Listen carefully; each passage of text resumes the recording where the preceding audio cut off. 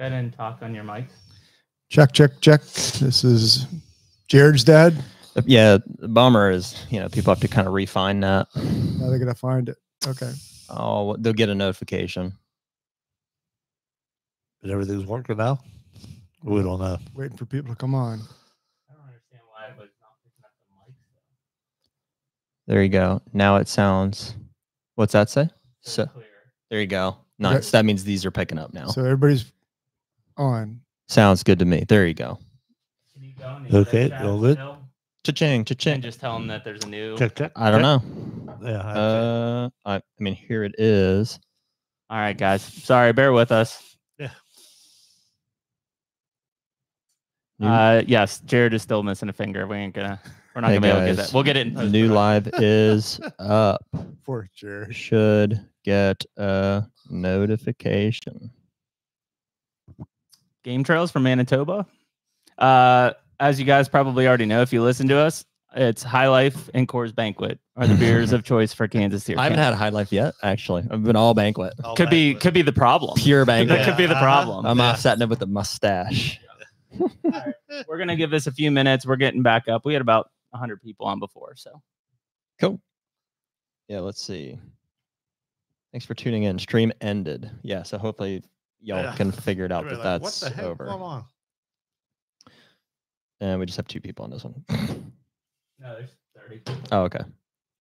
I'm going to text Nick and see if he can update that for us. People are jumping over now. Sorry, guys. We're gonna give it a few minutes as we get this all ramped back up. Yeah, I don't know how to. I'm sure there is a way to change your inputs, I would think, on that. But Conrad, what did was that 8 point or 18 point in Michigan? Did I remember that correctly?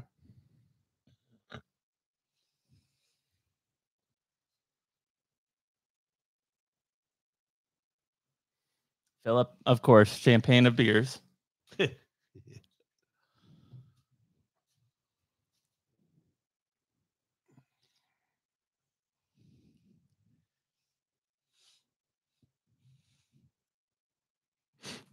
You're right, Rieger.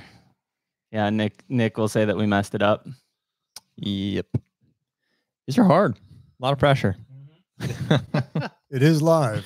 So yeah. That's right. Yeah. No delay. We'll do it live. Yeah, no Do it delay. live. Delay. At least our internet's better and our video is way better than last time. So we'll get it. People will figure it out. We're gonna give it till 5 minutes and then we're gonna rip. We're Rip just it talking. and rip it. If you guys have to hear anything during this whole thing, do it or grab beers or whatever. We normally You can walk up and post-production it's cut totally it, fine. but we don't. What's that? Yeah. Yeah. Well, take We care. usually cut it out if we have to. Jared and I usually have to pee 15 times. All right. But we can't do that on the live, so we would just get up and go outside. Yeah. Outside. That's a big difference. We'll keep your discussion going. Jumping on now. Yeah, there you go. This comment section was working pretty good on here before. Olivia, I'm trying to. So you said, did we take credit for Steve Shirk leaving the crossbow at home and taking the compound back out? Was he using a crossbow? If he was, we're gonna give him shit. Wow. Was he really?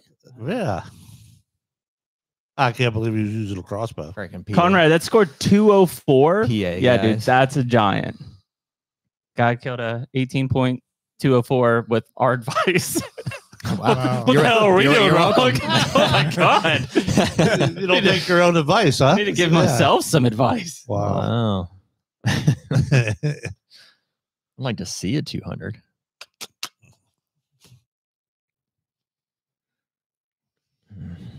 Yeah, Olivia, I'll make sure I text Steve probably tonight if that's the case. We don't see that. He's going in the mountains for a challenge. Crossbow's not that. Yeah. Okay, we're up and rolling. Good to go. I'm counting it down in 30 seconds, and then we're gonna let her rip. No pressure. No pressure. Okay. No pressure, guys. Seems like there should be some pressure. And maybe just a disclaimer to everybody that's on right now. We're going to just initially here, we're just going to get on and do a podcast with the dads. We're in talk. And you guys are free to comment and stuff kind of throughout it. And maybe we'll glance at them. But we're going to set some time apart at the end to read through those comments. We'll just scroll back up to the top and try to whatever. answer questions and dig through those. So that'll be the tail end of the podcast. Initially, we're gonna talk with the dads here. All right. And we're back. Hey, live from Kansas Deer Camp. Taco Tuesday again. As is tradition. Yeah. What number? Oh, well, this is only the Delicious. second live, right? Second live. Live Yeah. number 2. Yeah. Nick, Yeah, Nick, can you? Is it number 2? Yeah, it's number 2. maybe we'll get Nick in a deer stand. No, someday. probably not. I know he's not interested. Probably but not. No, that was the only reason he took the job is because we weren't going to make him film deer hunts. Yeah, pretty sweet deal. It's better at the podcast. Sounds like a good deal to me. I think Nick's at home watching. Nick, you can comment there if you're on there. Yeah. Or he can remain unnamed. Nick, bark twice if you're in Milwaukee. Well, we are in Kansas Deer Camp again. Just for disclaimers, this is not our deer camp. It is an Airbnb. Well, it's been ours. This is Yeah. our. How many years we've been staying here? 2. This is only the second year here. 2 years, but we've been hunting here longer than Yeah. that. This is on one of the leases. Yeah. So I started hunting Kansas in 2013. Was the first year that I came out, and I've only not drawn once. That was Still 2 only years once ago. 2 It years was ago. 2021. Yeah. Yeah, I didn't draw. I've not drawn twice since I've been coming. I've been coming up not as long as you have. Yeah, I think I blamed not drawing on you. Yeah, you can blame it on whatever you want. Yeah, it is what it is. Yeah. So, but no, we've hunted here. I've hunted here since 2013, but we've hunted our kind of collective area since 2014 was the first time that we kind of hunted this section of where we're at in Kansas. And yeah, I mean, we talked about it the other day. What did I have? 5? Did I go $5 since 2013? 1, 2, 3, 4, 5. Killed in 2013, 14, 18, Went well. The one at Marcus stand. 18, 20, and 22. I killed Yeah. 5. Yeah. 5 and I only got one. I think I've only killed one in Kansas of all Here. the year. I've shot at a few more than Yeah. that. Well, yeah. You know, Yeah. as have you, Jerry. That's Come on, Jerry. Yeah, I'll admit. Yeah. Yep. It's happened. Yeah, I thrown some arrows and didn't go over the meat. Well, hey, I'm as guilty of it as anybody. So Yeah. we want to introduce our dads, I guess. For Yeah, this is like by like high request. yeah. It's like, when are the dads going to be They're on like, how did you guys podcast? end up like this? And Yeah. we're like, well, show you. Yeah, super high. Yeah, they're like really like, were you adopted? Yeah. Let's have the Yeah. truth come out at this point. Yeah. They're just looking to see who taught you all this stuff. Like, apparently, Knowledge. people are killing 200-inch deer based on our advice, but we're not doing that at all. All right, I'll go first. So to my right here is my dad, Jerry. I guess you born and raised in Western Pennsylvania, right? Yep. Born and raised. And then lived there your whole life. Yep. And you know, I started hunting with you. I think the first time that I went out, and we'll probably get into talking about it more, but I started hunting with you, I think when I was 9 was the first time. That was 9 or 10. That's when I got that 8 points. Yep, in That was Mahaffey. the first. Yeah. I mean, we go out and we weren't even out an hour. And he's sitting there drinking hot chocolate and eating candy bar. And I'm thinking, I ain't never going to see anything. So I poured myself some coffee, and next thing you know, this 8 point come up through. I shot it. It went down. We got it. We were back to camp. Like, oh, this is great. Your wife says, how about the wives? How about the- How about the moms, rather? Listen, Mama. Yeah, Yeah. it's deer camp. Oh. Is deer camp. Well, that's why we do so well, because they're That's behind, it. They're Okay? behind the scenes taking care There of you us. go. And Jerry, you're a good cook too. So Yeah, Wow. that runs in the Flynn family. So Jeremy cooks for I know. me, and Jerry It's and Jeremy been cook kinda- for It's Dad been and kind I. of nice. I haven't had to cook as much with him here. There you Yeah. go. Yeah. No problem. I enjoy it. Even if I couldn't go out and hunt, I'd still go to camp. Camp chef it. And I could cook. Yeah. take Get you to up on see that. everything. And so Still awesome. your first time out here was 2017? Yeah. That was the year that I hit wide boy in the shoulder. Was that your first year? Yeah. Yep. Yep, So that was my first 2017, and then yeah. you were here 18, 19, 20, and 22, and now 23. Right. Yep. So, and you Yeah. killed here in 18. And 18. Yeah. Yep. We both killed out of the same stand down here. Right down. Yeah. On this farm. hmm So yeah, it's kind of crazy. I mean, it's for you. I think that was your first out of state hunt, right? Oh yeah. Yeah.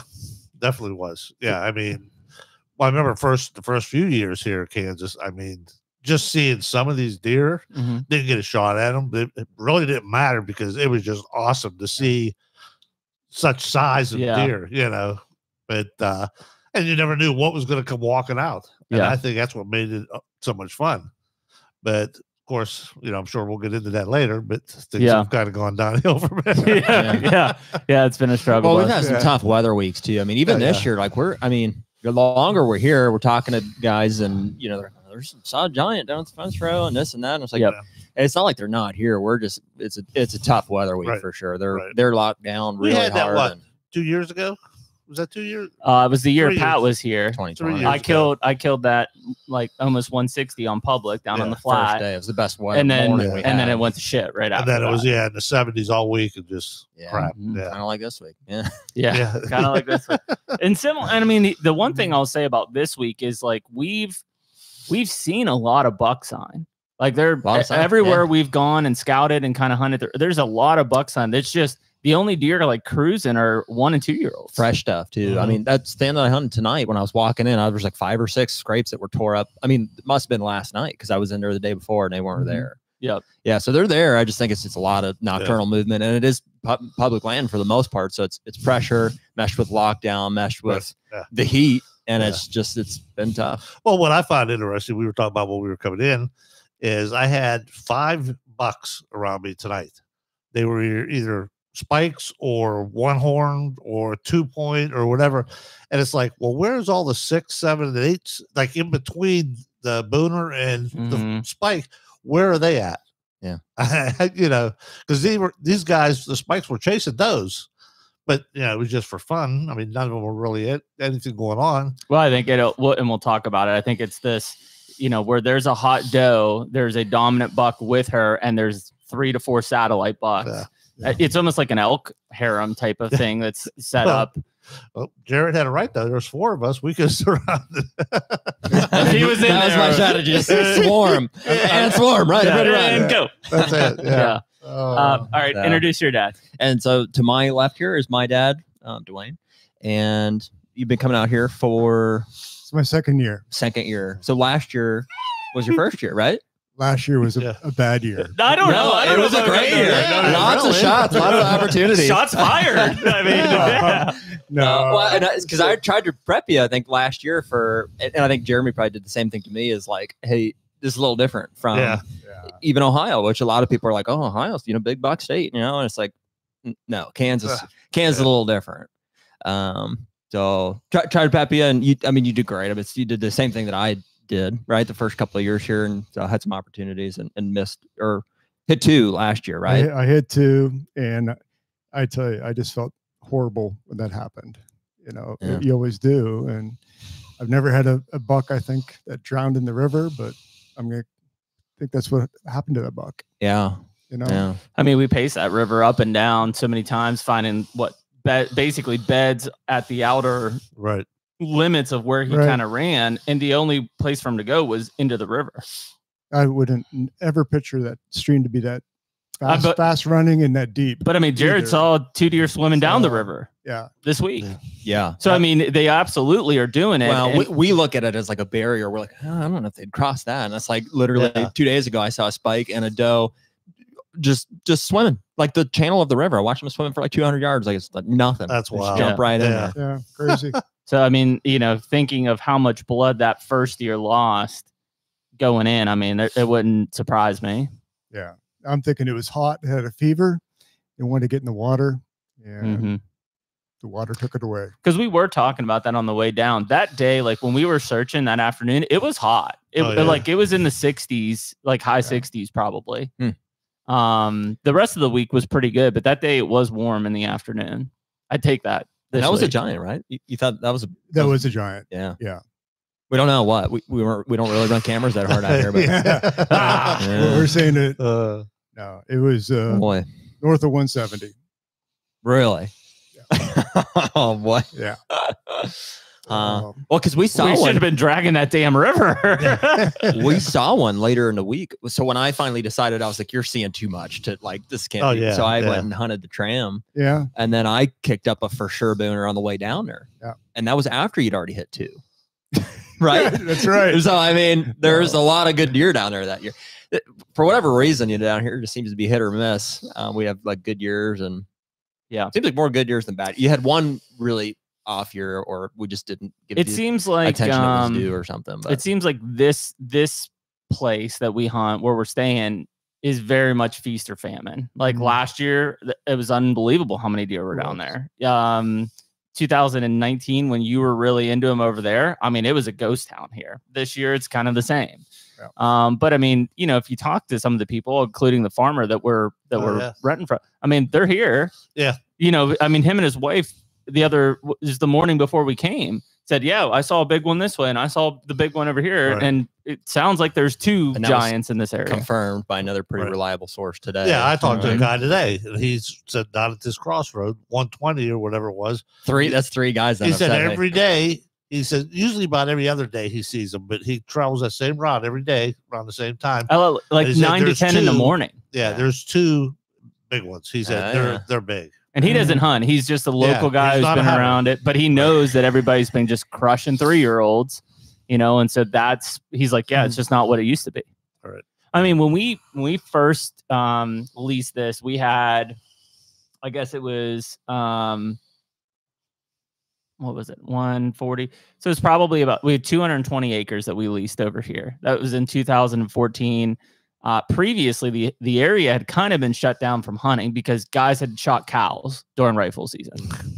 Off that property. Oh yeah, neighboring properties. Oh yeah. But everybody kind of got on the same page and said, "Hey, no, we're done. We're not doing this." And whether it was accidental or not, it's just dumb.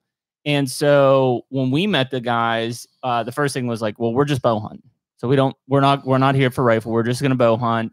We had a couple people vouch for us, with locals that helped. And that first year on just the 140 acre piece, I had a 150, a 175, and a 182, like consistently on 140 acres. And I killed the 175. But it was the 182. Super Freak. Oh, the one that got hit by the semi truck. Oh yeah, I guess we found him to confirm that. Yeah, we have him. Is that all he was? 182. Yep. And then the other one was Wide Boy, which eventually got bigger. And so, it was, that to me was Kansas. It was like, holy cow, like the giants are out here. And not to mention there were probably 3 or 4 other just good mature deer out there.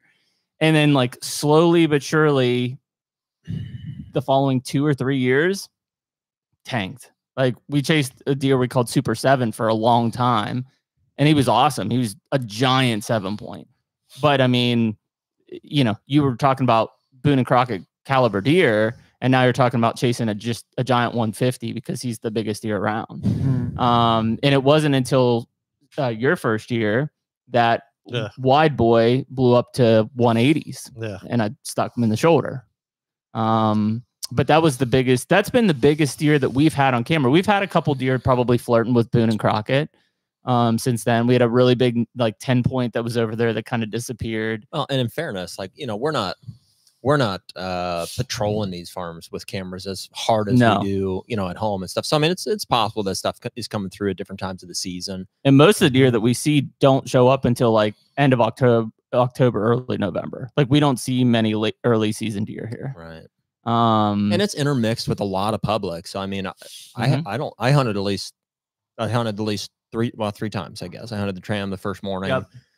I hunted that bottom field the other night, and then I hunted this stand that I hung the other morning. But other than that, I've been all public, and it's all you'd expect to see. Some of the same deer. I mean, it's big public though, so it's thousands of acres, I'm sure. But along with dozens of other guys too. Yeah. So I mean, we've We're not not by ourselves. No. I know people have talked about it. Well, I mean, that's the other thing. We can talk about it later. But the pressure around this area has really picked up. The public land side of things. At one point in time, I would have told you that the public land we hunted was as good as our leases. It didn't matter where we sat. No. Like, in fact, we were sitting leases the year that you were just like swarmed with big bucks on public. Yeah. You know, we weren't seeing anything on private. Right. Well, and you know, that was one of the first years we decided to get creative to like, I would look at it, I was like, man, the only way to get down there is from the river. So we found the kayak and got across it, and all. Sure enough, I was just in them. I was just seeing big bucks like, you know, every day. And it was awesome. That was the year that I missed, I stuck Pretty Boy up, or I basically skipped one off of his ribs at 1 in the afternoon. But yeah, I mean, I would agree. It's generally speaking, it's like the caliber of deer. I mean, at the same time, though, we had a guy today at the gas station.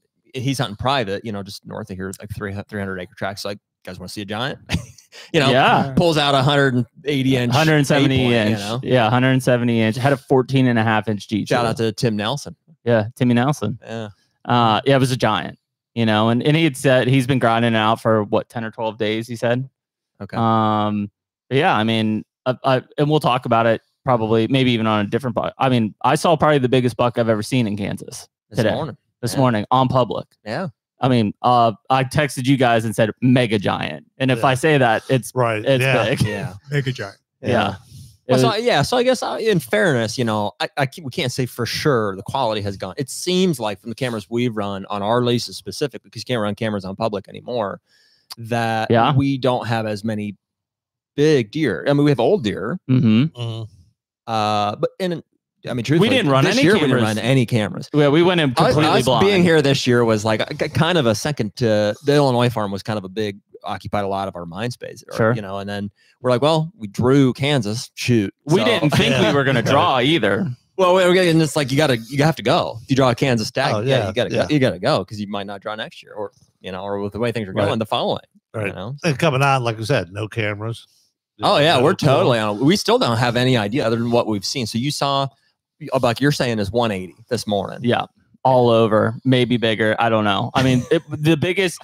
I mean, given I put a arrow in the shoulder of a 180, you know, 6 years ago, and different types of frames on these deer. But this deer, I literally think his G2s and 3s were 13 to 14 inches. Yeah. Wow. You know, that's my water buck from last year. Monster. I mean, it was monster. Yeah. And I mean, it was perfect because we were bitching back and forth. I'm like, dude, this may be the worst Kansas week we've had since I've ever started hunting Kansas. And I think I texted and I was like, who saw a deer? And literally when I texted that, this doe cruises through and I'm like, okay. Yeah. Then the spike cruises through, which I think was one of the deer you saw tonight. Oh, right. Yeah. And then it was like, I guess it was like 8:20 and I could hear deer coming down from the creek, or which is now dry. The other thing is they haven't got rain out here in months. Like it is bone dry. Deer comes up and it's another 6 point, and then there's an 8 point behind them, probably both 2-year-olds, I would assume. And they literally start working right up to me. And I kind of glance over my shoulder. I've got CRP basically behind me. And there's a doe just feeding like in the CRP. And I'm like, okay, like that's, you know, they're like, there's a reason these guys are all traveling together. And she kind of kept looking back. But to be honest, because of the way the trip has gone, like I didn't expect much. Yeah. Right. And you know, I figured if anything, like maybe there's a good buck with her, but like I didn't expect much, and I didn't hear anything either, which was really weird. Like I didn't hear any like, you know, movement behind me, and so those deer are like 20 yards, like just upwind from me, and I kind of look back over my shoulder and I'm like, oh my God, that is a giant, and he's just standing with this doe, and he's like immediately the first thought was like mega giant, like it was just. And the second thought was like, it's going to happen. Like this is going to work out. Cause I'm sitting at the corner of private and public, and she is coming down the fence line on my side of the public, which pinches down pretty tight to where I'm at. And like, you know, gives me anywhere between a 50 and 30 yard shot, depending on how tight they pinch. And I'm watching this, like just in awe. In fact, at one point I do fumble with my phone because I was like, I have to get a picture of this thing. And I didn't, I biffed it like terribly. Yeah. I took like 4 pictures of my pocket. You know, so in the future, just video that. I know. Yeah. Thanks. Appreciate it. I videoed tonight. It was 2-year-olds though.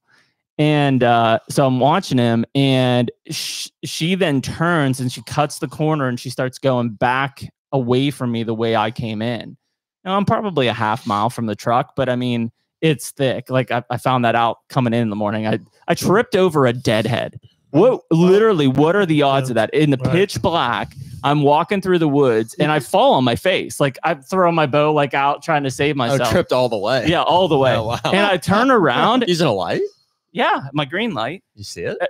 What, the deadhead? Yeah. No, I fell and I turned around and I put my head on, and there's this like 8-point just like looking at me like, what the hell? Recent? No, probably like a year or two ago. Wow. Pretty eaten up. But I'm like, dude, we can't find a shed in the daylight. Like, how did I trip over this thing in dark? So, but it's super thick up there. So when she turns, and I was telling you this at lunch, it's kind of like instinct takes over. It's like, how am I going to get this deer into bow range? I told you, well, we talked about crossbow. Like, yeah, he would have been dead. Yeah. I would smoked him in a heartbeat with a crossbow at 60 yards. But it's like, how do I get this deer in bow range? And so when the 8-point got with like 10 yards behind me and that big buck turned his head, I just, and he whips around and he starts like stiff legging right to the. And do you use the tube for that? No, I use my mouth. Really? Mm-hmm. That's how you did. I think the tube is louder. Yeah. But being that close, I didn't need it, and I didn't want any movement, so I just straight mouthed on it. I like the tube. Yeah, and he's and that 8-point was like, shit, dude, wasn't me, man. Like I didn't do it. Who did that? You know, and it was perfect. Like it was how I was going to pull him in. He got to probably 52, 53 yards, and his doe bolted. And as soon as she bolted, he bolted. And I watched him for 10 minutes from the stand. There was now 4 different bucks like satelliting, and he would just come out and push them, then he'd go back in. And so I eventually said, screw it, I got to make something happen. I jumped out of the stand, went up to the line, got eyes on him at 70 yards, belly crawled down the hill, and just started making an approach. How long after like you lost sight of him did you get down? No, I saw him. I saw him the whole time. I could see him from the stand. Did you see him bed down, or you just saw him? He was standing above that doe, and he was just pushing those ones out. Really? And you decided to get down? Absolutely. Yeah. You thought there was no chance he was coming He over. was going the other way. Okay. She was going the other way. And you were going to get down and chase him. I was going to chase him. Yeah. Yeah. As soon as I saw how he was pushing them, and then he would go back in and push them and go back in, I was like, I gotta make something happen. So yeah, I got down and I went. And I got eyes on him again when I was right at the corner where they were. I got eyes on him. And at this point, I don't see any satellite bucks. And I just see him standing in there. And I could just see like just rack turning in there. And I assume she was either bedded or like just feeding, like milling around, like right behind him. And at one point I saw him turn and like look like he was kind of walking away from me. And that's when I got on my belly and just skirted the whole way across that field to get down below so that I was out of vision. And I did like, I don't know. Like every 10 yards, I would like run real fast and be like, burp, burp, burp, like just to make it sound like it was a buck coming. And then I would stop and just wait to see if he would come back out. Yeah. And I mean, I pretty quickly, I was probably within 35 yards of him, but I couldn't see him because I was down further. I was trying to also play my wind, which was not optimum for how I needed to stalk him. And at one point, you need a periscope is what you need. I needed some, yeah. Hold it up over top of it. You can look across. I needed Yoder's drone to find that damn thing. Yeah. At one point, I looked down across the dry creek bed and I saw one of the satellite bucks. I'm thinking when I was belly crawling down, they pushed her down back to where they came from. And that's why that satellite buck was over there. So I went in and sat there tonight and saw 2 2-year-olds. I don't think either of them were in that satellite group that I saw this morning. I don't think you could have done anything differently, right? I mean, you could try a can, but I mean, he already had a hot doe. Yeah. I mean, I could have, I could have just let it play out and see if he would have just like slowly walked away or if they would have bedded down or did something different. I think they did what they were doing. Like you saw, they went in there for a while. He fended off until she was ready to move, and then they moved. I really, if those 2 2-year-olds didn't come underneath me, because they kind of flanked them out upwind, basically. I think if those 2 bucks weren't there, she would have went through that pinch. but because they kind of flanked her and she saw them, they were right under my stand. I think she was like, I need to go back this way. And that's what made her change direction around that fence. But I mean, what a giant though. I mean, just a magnum. That's wild. Yeah. It was literally the mindset. It was 8:30. You know, we had texted back and forth. It was the mindset of like, yep, that's why we come here. Yeah. Well, the biggest deer the rest of us have seen a bit. Well, I guess Jerry saw one from. Well, Dad, you saw you all have seen bigger bucks than I have, I guess. Yeah, you saw probably a 150. Yeah. Last night. Last night it was. Yeah, but that one that locked up just forever. Yeah. So and then there was that 9. It was limping. Well, and I don't know what you saw a big one this morning. Yeah. Yeah. I don't know. They're not doing what they normally do. It's just weird something. Yeah. Well, this is as like locked down as I've ever seen. Like, you know, and you confirmed it this morning. Like to actually see them locked down. I mean, that's what they're doing right now. Yeah, they're just there's when you find, like I said, find one, there's 4 or 5 of them. Yeah, it's crazy because there's all these satellite bucks just hanging around, and it's like, yeah, it's weird. I don't like if you think about it back home. Like I don't see like a ton of satellite bucks except for like the first couple does in estrus. Yeah. Like when the first doe or two comes in estrus, then it's like, you know, every buck in the neighborhood is in there. They're all over top. But when you're at peak estrus cycle, I feel like it's like, oh, that buck's locked down with that doe, and I don't see anybody else around them. So I don't know. It's between the weather, the timing that we have on that. I don't know if it's, again, we talked about seeing good buck sign, but I really think that there's something up with the deer numbers. It just doesn't seem as high as they usually are. I mean, there's one central location we're seeing 30 some does. Yeah, I mean, I'm seeing a ton of does up at the 80, and it's just like it's amazing that none of them are ready to go. You know, they're getting chased, but you got most other places. Like I always said, all the years I've been coming here, when I leave, I've seen more bucks than does. Yep. Unless I'm at the 80, because just that sanctuary behind there, Bernie's, that's where they just all hang out. I mean, it really comes down that most of this area is like, you know, you're just looking for the one buck. Right. Like this morning, I didn't need to see any other deer but that deer. You know, and that's the one that matters. Boy, you know, the chances of tripping on them like that in public, like there's so much habitat. Just the spots that I've been this week. I wasn't even going to go there. We had no idea. You and I have been bouncing around every day. Yeah. This time of night, we're like, what are we doing? Where are we going tomorrow? Like, you know, stands are in the truck. Like we've been hanging a lot in the dark and going, which I hate. Honestly, I'm kind of, it's coming on for me a little bit. Yeah. I've done pretty well in the dark. I've 3 times now. I've been like, once it gets daylight, I'm like, yeah, this was the tree. I mean, we talked about it a little bit. I put 2 sticks on a tree that if I had actually got up in it, I would have had a shot at that deer today. And it was just this old gnarly bur oak that like, it was one of those ones you can't get your arms around. So you're trying to toss. Too big. And it's getting light. Yeah. And I got 2. And when I got the second one on, I basically got there and I was like leaned backwards because it just the way the tree was. And I'm like, this is stupid. And so I pulled it down and I moved to this spot, which I really like, but it was like, I would have had a shot at him for sure. You know, like in hindsight, did you look at that tree on the way out? Like, you think you could have got a tree in there, a stand in there? Yeah. If I wasn't just rushed. Yep. Well, and I was already frustrated because I just beat you need like a jungle the entire way in. In the morning, I could tell you get frustrated, like you get mad, and I know the feeling. Like you start sweating and stuff. It's like that's it was the like opposite of a successful half morning. Mile in through like jungles where I'm like, I know, dude. For whatever reason, that spot that I hunted this morning and last night. When I went in there in the daylight, it was loud. And then when I came out at night, it was loud because I just bulldozed right through it. I was just like, I'm getting out of here.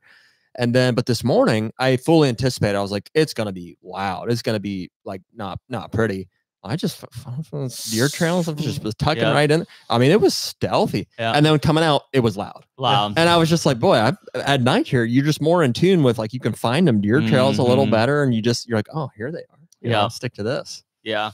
No, I mean, I still got hung before having a stand and a bow shooting on your shoulders like doesn't help. Well, and it just, like I said, it was one of those, it like just a little bit smaller of a tree and I would have got in it, but it was beefy. Bummer. I know. In hindsight. Yeah. So, well, one thing, the 80, all the soybeans are going to go away tomorrow.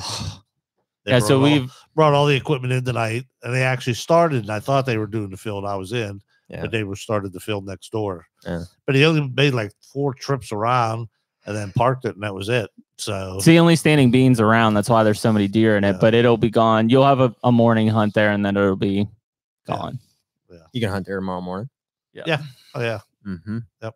Do you see deer in that field when you're driving in the morning? A few. Oh yeah. And then they pop right back out. They run, but they turn around an hour later. They'll come all right back out. I did see a 3-year-old on the way back, drive back. Did you? Side of the road, yeah. And actually, right out here, I saw another 2-year-old. We saw a 3-year-old with a doe up there the other morning. Yeah. Right in the corner. That's the kicker buck. That's when he's on the morning. Yeah, Dad's got a sights on a 3-year-old, right? He's got that cool. I don't know. No, it's it's stalactite. Oh, the 2-year-old. Yeah, the 2-year-old. No, I got a deer that has this real freaky looking stalactite coming off the left side. It's got like, I don't know. I feel like we've given you our blessing. I don't know what we're waiting. Well, we didn't show up. Now that you can kill him, he's not. He's not coming around. He's come in twice now, but I mean, it's so freaky, and I like that junk stuff on the bucks. Yeah. So, well, let's switch gears a little bit. I think one of the things that we wanted to talk about, just because I know people have asked about it, is hearing maybe a little bit more about your all's background and getting into hunting, and then that obviously transitioning into how Jared and I basically got into hunting. So, you want to go first? Yeah, fine. All right. I mean, I basically started that. I mean, I hunted with my uncle for a while, but he was more into fishing. But I mean, it kind of got me started. Would that have been in like early 70s? Oh, yeah, probably somewhere around. I mean, did you start when you were able to hunt, like at 12 or 13? Probably not 12. I was probably about 16 when I started. Really. Okay. And so I mean, we always went, first day of buck season and stuff like that. But never really got into any other type of hunting or anything like that. And then, of course, when I met your mother, her whole family, everybody, cousins, uncles, brothers, everybody hunted.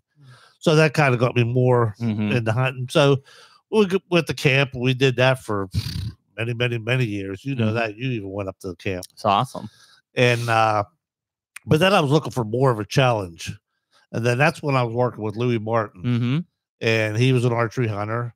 And so him and I actually was working for him. So every morning we would go hunting on this little farm in Penn Township.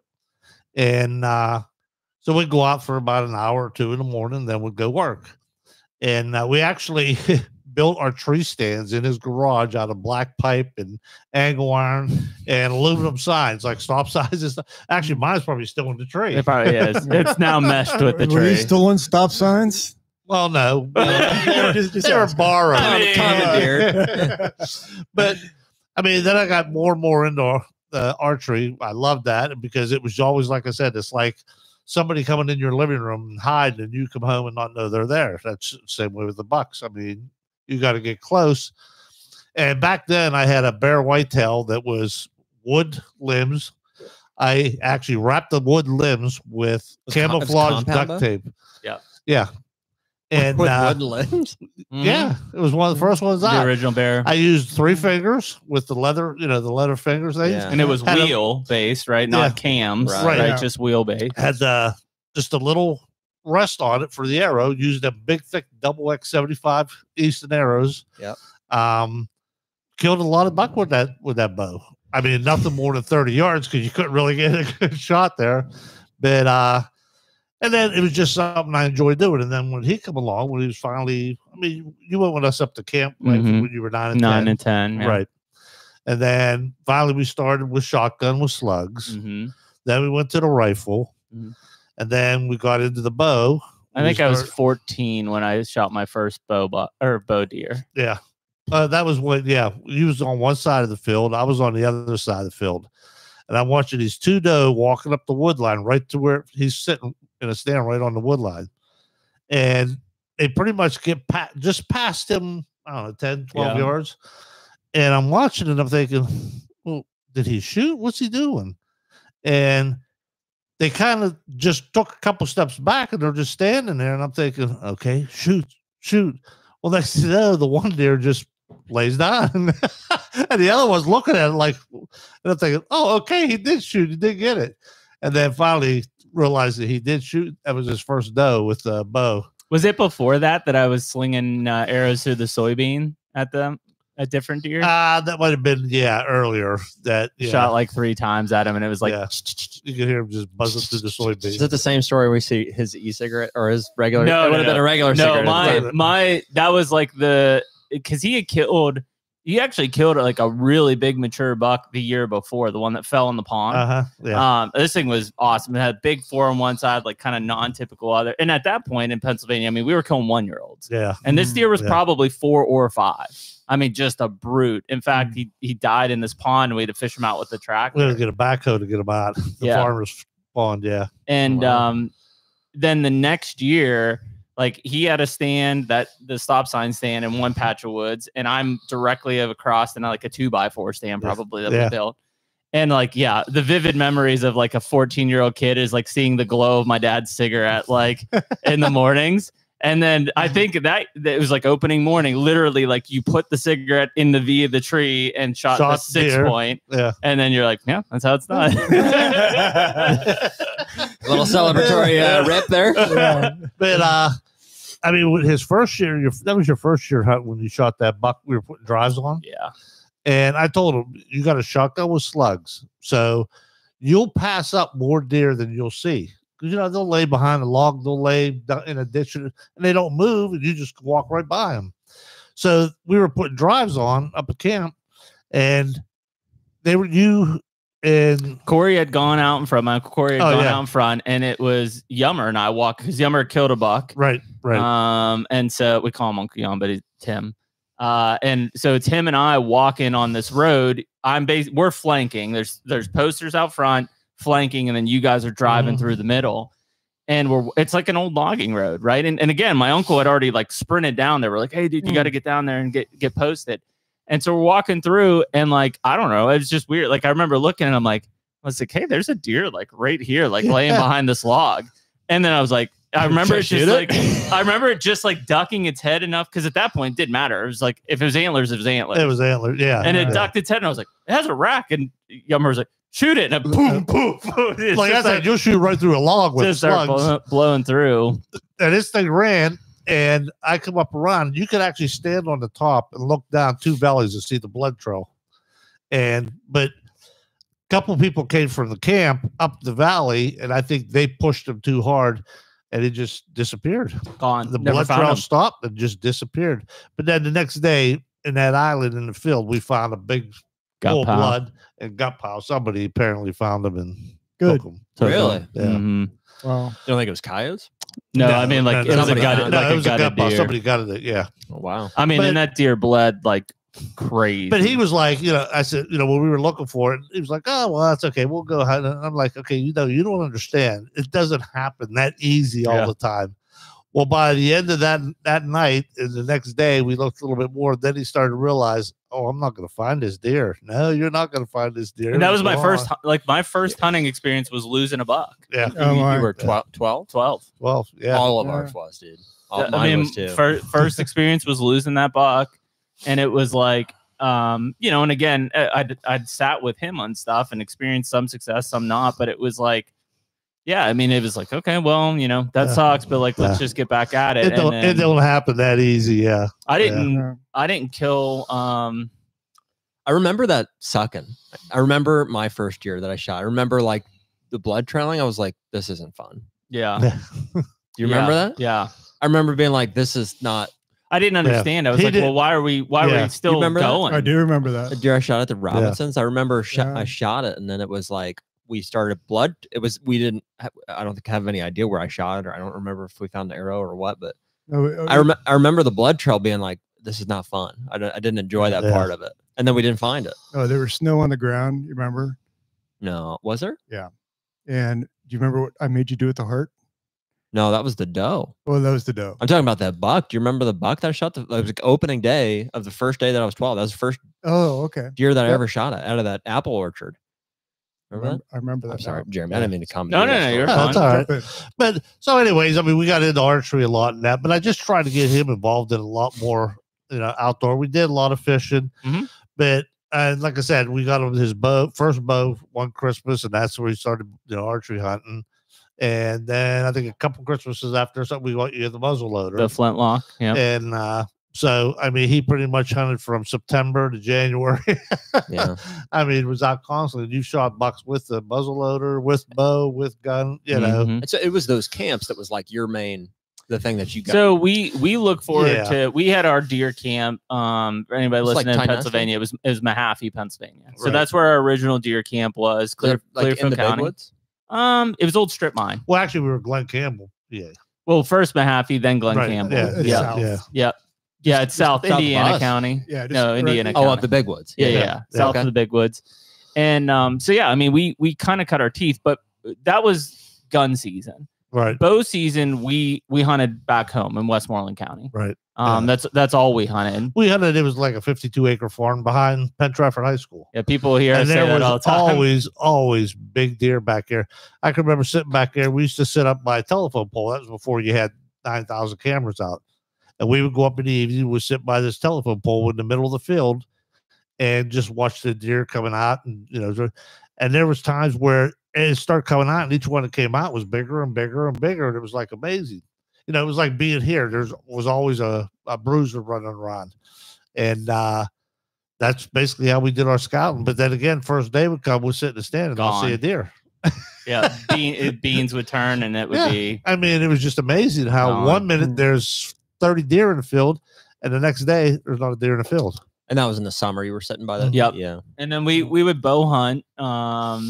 We would bow hunt all of October and part of November there. I mean, that was the only place we had to hunt. Right. At one point in time, I think in high school, I got access to the church property. Yeah, the cemetery property. Yeah, we did hunt up there for a little bit. But I mean, not much. I mean, that was bow hunting. I don't know if we ever bow hunted up at camp or anything. Nah, that was all rifle. So it was just gun season that we go up. And really it was the first 2 or 3 days and then we were back home again. But I mean, I always felt that camp that we had up there, I mean, there was times we had 12, 15 people there. And it was the experience of being in the camp with everybody. You hear the same deer stories year after year after year. And it didn't matter. They all sounded great. You know, so it was just everybody being together for deer camp. And, but then you got to the point where some people it just, maybe not as serious as the hunters as some others. And it kind of just breaks it down from there, But the experience of deer camp was just phenomenal. We just loved doing that, And now it just seems like that's lost. It's gone. Yeah. Yeah. We just don't have that as much as you we used to. We sold that camp, I don't know, several years ago. And it was because people weren't really going up. I mean, I had moved Was away. it your uncle that still owned it? He did, and then he sold it. They sold it, yeah. Yep. And so we just it was kind of like, now what? Was there property with it or was it all public? It was all public. Yeah. State game lands around. Yeah. A lot of state game lands we hunted. There was a lot of like coal company ground and stuff like that was basically you could just hunt. Yeah. So that's what we kind of grew up, So I mean, basically just gave him all the tools he needed to learn to hunt and do all the different things with, same as I did. Now, when he went off to Mississippi State, my hunting experience kind of fizzled out because, I mean, just no fun going out by yourself all the time. And so then when he moved back here, here we are now coming to Kansas. But like I always said, remember when he was 12 years old, Sunday night, we couldn't wait for, Buckmasters, Jackie Bushman coming on. It's like, oh, this is great. And I said, here we are doing what Jackie was doing back then, going to Kansas, going to Illinois, shooting big bucks and that. It's just, it's awesome. So I kind of gave him the base, the grounds to start, but I can't take any of the credit for where he is now for the hunting that he does now. He's puts a lot of time. I take most of that. Yeah. Well, it's both of you guys. I mean, you guys have just the day I seen you get in a kayak, go down a river to get to a spot to hunt a deer, covered in flex sail. That guy is serious hunter. I mean, when you do something like that to get into a spot, that's you're serious about. Me, I'd have been like, nope, that's all right. I'll find somewhere else to go. Well, it's kind of funny. I mean, because doesn't mean a good hunter, it just means I'll do anything to get to it. Well, exactly. We talk about it a lot. You just do every time. You just go walk a mile back into the woods, or you go here, you go there.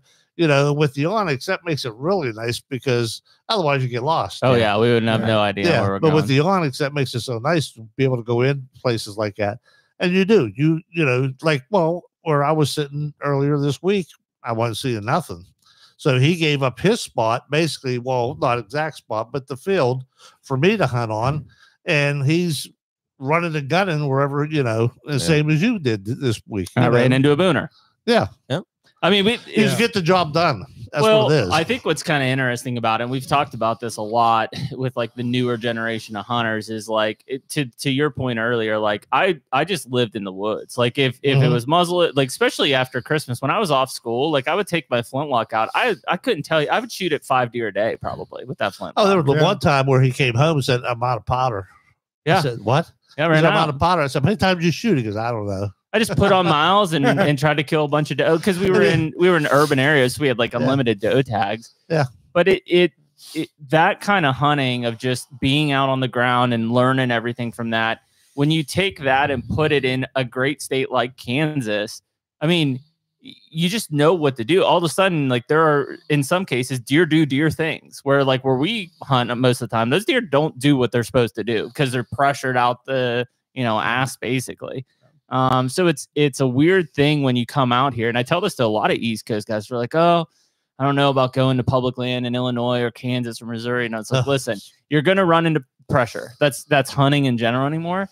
But if you can hunt and be successful and know what you're looking for in a state like Pennsylvania or New York or West Virginia or whatever it is, and come out here, dude, you're going to be successful." It's weird what it does to the thought process because it doesn't like nullify it completely, but it does. Like, I mean, I've hunted, at least a half dozen spots this week that I felt like I was like, boy, if this wasn't public land, like this would be the spot. Yeah. Because it's like, it's an obvious transition. The way that's terrain funnels the deer there and stuff. It's like, but I just know that other people have known that, and that's so that Onyx that you mentioned, it's a double-sided, double-edged sword because it's like anybody can look at that and say, oh boy, look at this pinch here. I go back to that.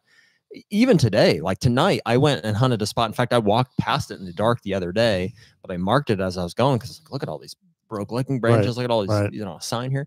And I was like, this would be really tough to get to. And I was like, I had this, sneaky way that I was kind of getting in there. Sure enough, I went in there tonight with a lone wolf, over my shoulder. I was like, I'm intent on hanging a stand there. Look up, there's a ladder stand. Someone's got a ladder stand right there. And I was like, I guess I'll hunt that. Oh, there you go. So I got a ladder stand tonight. Yeah. It is weird though. I mean, it's and that's what's kind of crazy about it is if you look at the progression over the time we've been here is like before, I'll be honest, like in that first year or two, I didn't hunt hard at all. And there just were bucks everywhere. Like I was just, I killed the first deer I killed. I killed them at 7:30 the first day I was ever in a tree stand in Kansas. And they were all pre-hung. We had all pre-hung sets. We come out like in the summer and we're like, this seems good. Yep. Put it up and there were deer there. Yeah. And so the pressure has really, and it's not just Kansas, right? It's all the states. We talk about it in Ohio a lot. We talk about it everywhere, Pennsylvania. The pressure has just continued to make, especially mature deer, harder to find and see. It's not that they're not there. That's why we see the buck sign. That's why we saw a rub down here that's as big as your thigh. Like there are mature bucks here. out there. But they're just nocturnal. They don't want to move. They don't want to move during daylight hours. Right.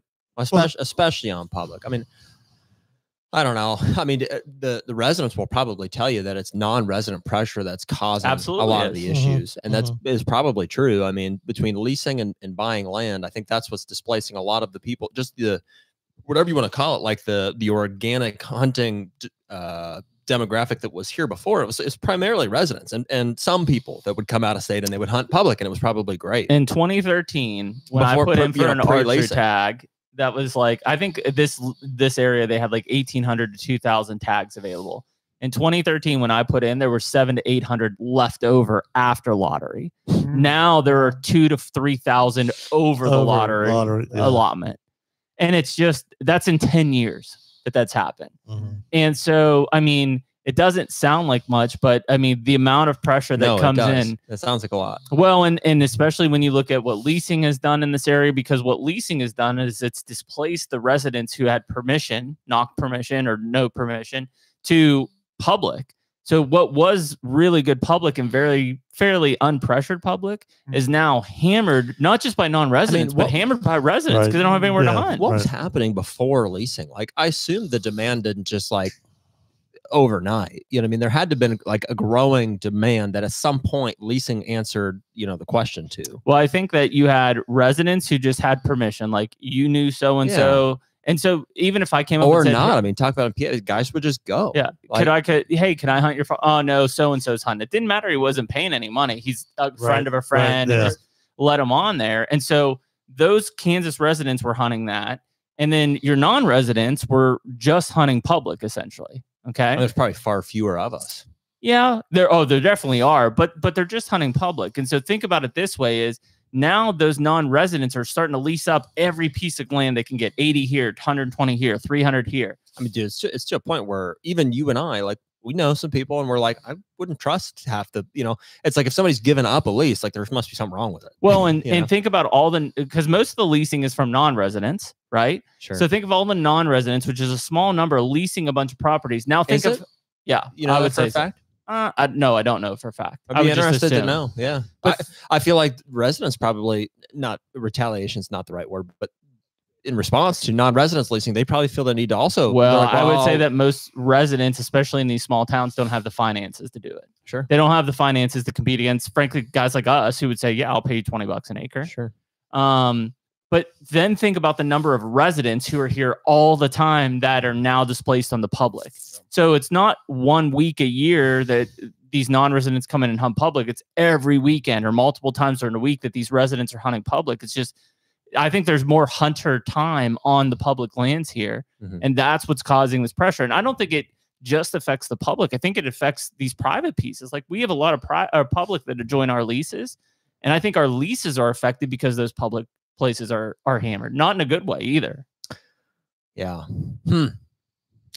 I have a hard time putting my finger on, like, you know, because I talk to, like, you know, Trav, our taxidermist and stuff, and try to figure out like what, you know, what's coming in, like what's the mentality of guys and stuff. And it's like in one sense, it seems like, yeah, you know, like, you know, assigned QDM, quality deer management, sure. Yeah, like just the mindset of guys willing to pass on, you know, 2, 3, even 4-year-old deer to get them. Right. You know, it seems like that's growing, or it had been anyways.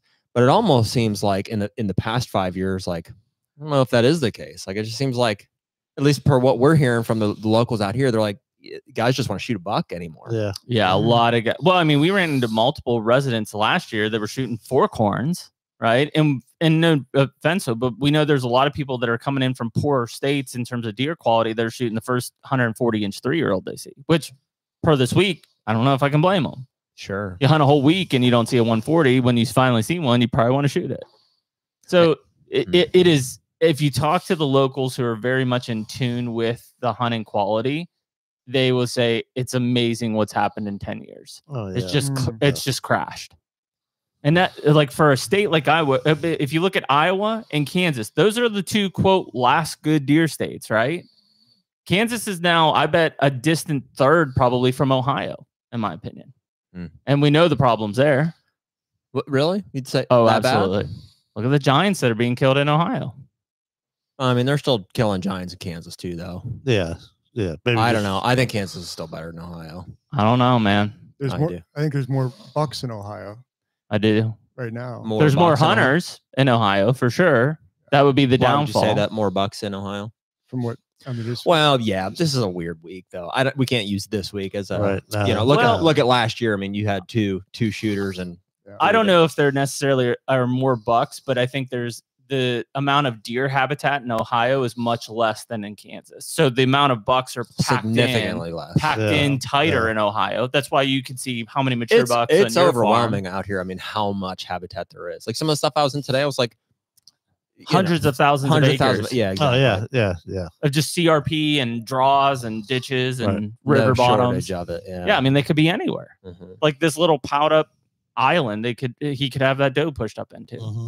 Well, we see that one. It was right along the road. Yeah, dagger buck. Yeah, a couple last year. It just was 6 feet off the road. Yeah, and it was a mature buck. Yeah, I mean that buck that guy pulled out today. Like he's not far from here, you know. It was a giant. Yeah, it's a giant. They kill him, dude. they're still pulling some big. I mean, out of Ohio too, for sure. I mean, there's both states produce great deer. In fact, we had a cool conversation today with a new potential world record. You know, well, I was gonna say, do you think Ohio is decreasing in quality? I don't know. I mean, I'm open to the idea that it's not. You know, our personal experience is that it is, right? Like our. Do you think your farm has decreased in quality? Yeah, I would say so. What do you think? How long have you had the farm? 2012. Okay, so 10 years. 10 years. And we hunted that before. Yeah. We owned it. So I'd say that we definitely have more bucks on the property because of what we've been doing with the timber stand improvement and the food we put out there. And I mean, we've had like the Roberts had very few deer, and now there's what 3-year-olds and 4-year-olds running around in there. Sure, we're harvesting them. Yep. And so you're saying, like, you know, 2012, 13, like you didn't have 3 and 4-year-olds. It's hard to quantify, I think, because it's like, you know, all we're going off is memory, not real like fact. You know, say, hey, here's, you know, hey, literally there was this many of this age class or whatever. But you know, for some reason we have like that goose buck stands out as like a. I remember that was like a monumental deer for you guys. Iconic. Like, man, we had that deer from 3. I passed him at 3. Yeah, 7 years ago, 8 years ago. You know, made it through to a 4-year-old, made it through to a 5-year-old. And I was like, yeah, that's what happens, you know? And like, I could never fathom of that happening now. Right. It's just like, I fully expect them to get shot at 3. If they make it to 4, I'm like, it multiple times. I'm like, wow, that's amazing. You know, they made it to 4, and we do have some 4, you know, most of them. Good. I'm good. I'll take one. You know, it just seems like guys are more efficient at killing them, which is no surprise. I mean, that's a lot of what we talk about, you know. I'm going to have to. Yeah, go for it. Yeah, I'll rotate next. And then when you come back, you have to talk about your upbringing and hunting. Yeah.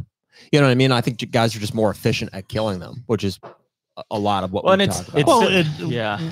Back when I started archery hunting, that was one of the biggest complaints. People would be like, oh, these archery hunters, they get first shot at all these big bucks and blah, blah, blah. They still say that. And I mean, there wasn't that many archery hunters no, they don't. out there. Well, crossbow. Well, yeah. There wasn't that many archery hunters out there until the introduction of the crossbow. When that happened, the archery season just boomed. And welcome to the hated club. Yeah, it did. It did. There was not that many archery hunters back then. I mean, I didn't know too many people that did archery hunt. Well, literally, so if you look at the statistics, and you know, most of the state's archery harvest is like 70%. So you could say you could add 70% to the archery season. Yeah. Like I said, I just feel when the crossbow was brought into play, then it just boomed. Because anybody could shoot a gun, could shoot a crossbow. I mean, when we started hunting, or when I started hunting, crossbows were illegal for what? Disability only? Disability, yeah. Because I don't think you could even use them as a kid. You had to actually show you had a disability. But you couldn't use them as a kid or anything. You had to actually show your disability. Yeah. Wow. They're like, all right, what? Next, they're like, you've actually just been sitting on your hand. It's so what's wrong with you? My hand's asleep. I can't feel it. But, you know, most states it came down to. It does this a lot. Yeah. It came down to the money. They wanted more. Well, we need to get more hunters. We need, you know, the hunters aren't happy because they're saying the archers are getting all the big bucks. Well, no, not really. But the archers at that time, we were serious archery hunters, and we didn't have trail cameras and stuff, but we did a lot of scouting. I mean, back at that farm, we knew where every deer was, where every deer slept, where every deer that I'd put a drive on that went through the ball field. If you left one gate open, closed the other, they went through the open gate. We just knew that. It was, you know, just to spend the time in the woods. And then, like I said, when the crossbow came along, well, the industry just boomed. So people wonder where my crossbow hate came from. It's pretty laid out. All right, I'm going to give you one example of a crossbow success. Okay. We have a recent one that we just learned about. Well, we have a pasture that we allow on our farm. Pastor Don. We've talked about him. And Pastor Don's 68. Okay. I'm going to guess. Yeah. He can't pull a bow back anymore. Seems like the reason you would use a crossbow. And he has limited hunting opportunities because of his job. And so he comes out on the farm. Last year his scope was all jiggly, and I think he completely, when he shot, we followed up the arrow, and there was a complete mess. Well, he's been coming out for what, 4 or 5 years now? At least 4 years, maybe 5. But then he was successful last year with his crossbow, and for him to see, and it was just a little, I don't know, was it 120? If that, a 3-year-old, 2-year-old, yeah, 2-year-old, 115-inch 2-year-old, yeah, which he was, yeah, that's what he was there shooting. Well, that was his trophy, but which whatever, we gave him free reign. We said, yeah, shoot what you want. I guess my point was, for him to come out on our farm, because we don't do hardly any gun hunting, is that we try to shoot all of our deer with bows, and then allow him the opportunity to get on there with a crossbow. Well, I mean, it proves the point. I mean, that's what they're there for. Like, a guy like him has always been able to use a crossbow. So what Jerry's saying is that they opened it up to. What I'm saying is, you can't compare to him shooting this deer with his bow to somebody shooting this deer with a crossbow. To me, there's no comparison. Yeah. Because with a crossbow, you shoot 100 yards, you got a scope, you got everything. It's like shooting a gun. So to get this with your bow, you got to be a lot closer. I mean, that's just me. So you can't compare. They're not the same. They're different weapons. It's not the same. They're different. So there should be a different season for them. Sure. Yeah. And did we talk about trans men yet? Or are we? Let's get to that another beer. Just one other side of that, though, is, I mean, none of us shoot stick bows. I would agree, though, that is a success. He's probably talking about passing down. Move on to stick bows. So the stick bow guys probably say, they absolutely shooting compounds. We have the advantage because I hunted with recurve for a couple of years. Yeah, and so and now you're getting into and I suck at it. Yeah, well, but you got to practice. I mean, still suck at it. With recurve, guys say we need our own season. The recurve guys for sure said this when compounds came, right? Absolutely. Yeah. Oh, definitely. Yeah. I mean, because they said the same thing. There weren't many of us. Yeah. That's way easier. It's all the same things. And to the point where one of the crossbow arguments is like, well, great, let's have a recurve and longbow. Guess what? I would assume the 4 of us would figure out how to shoot a recurve or longbow to take advantage of that season. It's the same as you have a gun season and you have a muzzleloader season. Yeah. And you have a flintlock season. Yeah. Which makes it harder. Flintlock, anybody that's hunted with flintlock realize you guaranteed not going to shoot a deer. I mean, they could be 10 yards from you and you still miss them. Yeah. I think the conversation is way more about access than it is like the deer that are killed when you're talking about the differences in those 2 seasons. So it's not like, compound bows allowed so many more guys to come into the sport. Maybe it did allow some, but it still has a lot of the same principle. It requires a lot of the same skill. It's obviously much easier. Yeah. But it's not like, okay, now there's an overwhelming amount of guys in the sport. It's when, crossbows are that next level of ease or whatever you would say, that it's okay, now everybody, now, it's literally 70% of a lot of these archery seasons. And again, it's not the deer that are being killed necessarily, because there are still good deer coming out of these states. It's the access. Well, the bottom line, like he said today, he could have shot that buck if he had a crossbow. But would you have the satisfaction, the shakes? Well, I guess maybe you would have the satisfaction, something that big. I mean, I still would have been a crossbow versus your. Well, I mean, I would have still appreciated the deer and enjoyed the experience, but no, I mean, the reason I'm sitting there with the compound is it's a greater challenge, and I also, I mean, we talked about this. I don't know.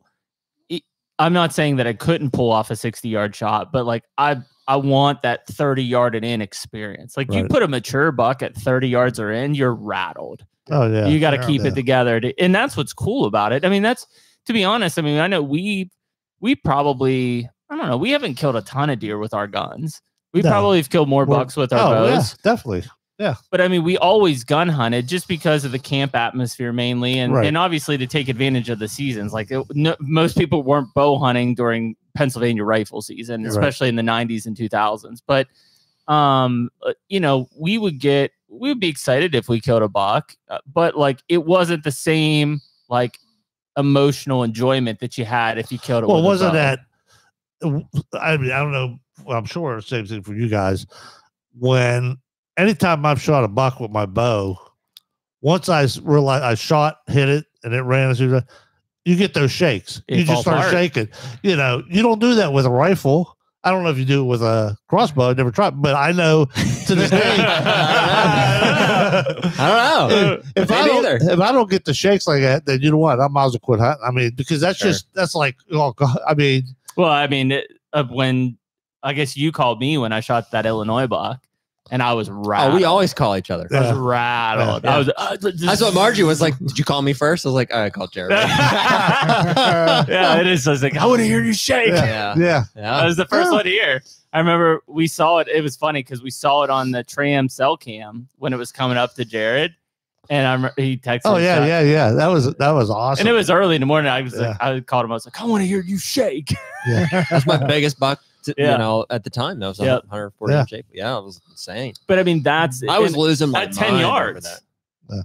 I do that. I mean, I'll still every time. Mm-hmm. Yeah, it's in varying, degrees depending on like how it goes down. Like when I shot this buck the other day, I was weird. It was just like it wasn't as cold. I'll say that the cold definitely amplifies. Like it's like cold soup on hot soup on a cold day. Mm-hmm. So it wasn't that cold, and I was just like.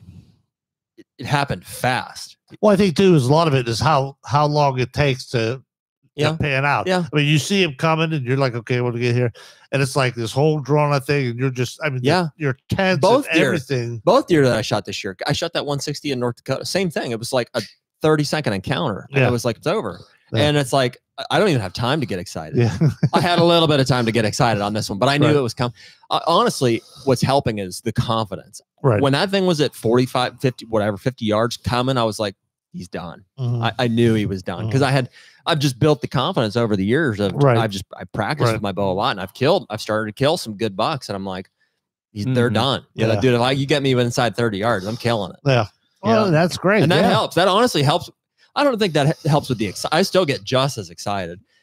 Dude, there's nothing better. Every buck that I've killed so far, including this one, like after just whoever I'm with, I'm like, this is as good as it gets. Like it's just you're on top of the world. Mm-hmm. You're like, honestly, what I felt when I killed that one was more than anything was relief. Because the skill set of doing that with your bow, you have to have that skill to be able to shoot that, hit the target in that.